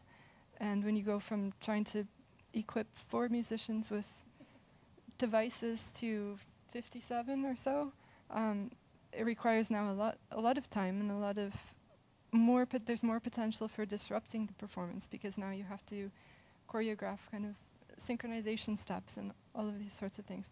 So I would say this is one thing that I hope will become a lot easier, that you can really have technologies that are easy to set up for large numbers of people and that are designed to capture, or capable of capturing music performance in an unobtrusive way. And so that also means technologies that can record data for the entire length of a concert, rather than some of the things that we are using where they are designed to capture 5 minutes at a time. That doesn't work for a concert. If I may, I think one thing that I would like to see in 10 years is for this kind of research to be seen as normal and important for society. And that, you know, the results from this kind of work and other similar studies should be building an argument for these kinds of events and for the value of music. And you know, we are accumulating a lot of really good information, and at some point I would love it for an audience to be like, oh, this is another one of those science concerts, okay. and let us continue to appreciate and recognize the value of collective kind of events like this.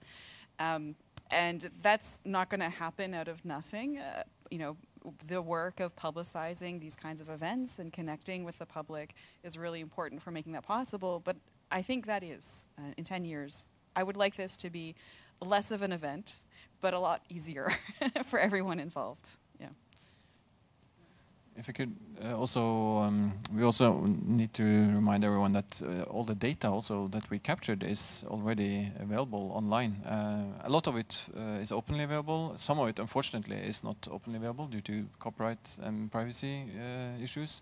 But we have tried to make as much as possible available, and that also opens for exploring this in many new ways, because I mean we've published or we will have like 12 papers or so coming out of this, and perhaps more in the future. But again, many other people can hopefully also benefit from this material and use it in different ways that can also inspire new research in the years to come. But then thinking about this, also the kind of the connecting to the world outside of academia, if you like, the wild, or what you would call it. Then also, Solveig, I mean, you have experience working at the library for these things, but also in radio and also kind of in the kind of communication and large scale communication for these things. And talking about also having people out there engage and learn and be interested in this type of research. What do you see as the future also in kind of in this bridging between academia and the combination of citizen science and research, dissemination and communication? It's really a tricky question. I think it needs to be communicated much more clearly why it's important, because I think that you all know why you think it's important, and have your own jargon, and it's just like. But I am yet to experience one very clear sentence that says why exactly is it important for the world, you know. So I think that's one thing, and then just teaching people what is the whole science of the whole project of research, that it can become a very normal thing to do. Like today, I'm giving off some data and I'm getting some free art in return. It's just like it would be really nice if it's possible to create these kinds of habits. So I don't have a better answer than that right now. One issue in this goes to something that an American journalist and academic came up with last year, the notion of the death of expertise. That there is an increasing mistrust or distrust of the expert, the scientist. And outreach in this respect is absolutely critical. One has to do science, in the wild. You're going to be out there saying, I'm doing this, and it's this, and I'm doing it because. We have to justify. Just a couple of days ago, I was involved in an experiment that we were doing in the Science Museum in London, where we were getting just this project worked out called Sing with a Stranger. So you just want to find out when two people sing together, what happens? Who have not prepared, who are not expert. If you just think of a group of people singing Happy Birthday, you wouldn't want to listen to it, but you'll do it, and you'll feel good about having done it. So how far apart from each other can people be and you still feel good about it? I don't know. So let's do an experiment. We did the experiment, and we got quite a lot of immediate feedback, questionnaire feedback, to just people saying, "Oh, I hadn't realized it was so easy to feel connected with someone just by singing with them." So that was one of the, we just won that one. Occasionally one gets opportunities to interact in ways that elucidates why it is what you're doing through doing what you're doing. And that we need just more of that. I think that also communicating to lay people is a very good exercise for people when I mean, you're saying, I don't know, but you're saying that you still need to communicate better because you come from different disciplines. I mean, one very good thing is then to communicate externally to somebody who doesn't understand, and then maybe an effect of that would be to have a clearer understanding between you as well. I don't know. We have a couple of things on our side as well, in our favour here. One is that what you do, Fredrik, we are fascinated by it. I don't mean academically. I mean, people are fascinated with what musicians do. This magic you talk about, this mystical wonder of it, is not lost. It still isn't lost by our research, I don't think. I hope not, for goodness sake, I hope not. Otherwise, we need to leave, and do something else. So we have that on our side. It's an incredible privilege we have of music researchers, that people are fascinated by it. People are fascinated by hearing what musicians say about their own practice, and I think we would not have too much trouble recruiting people to get a kind of sense of closeness to what you do. The insights we get from a concert experiment where you're rigged up, you're performing in this real setting, for people is a wondrous opportunity to get inside this magic of what you achieve.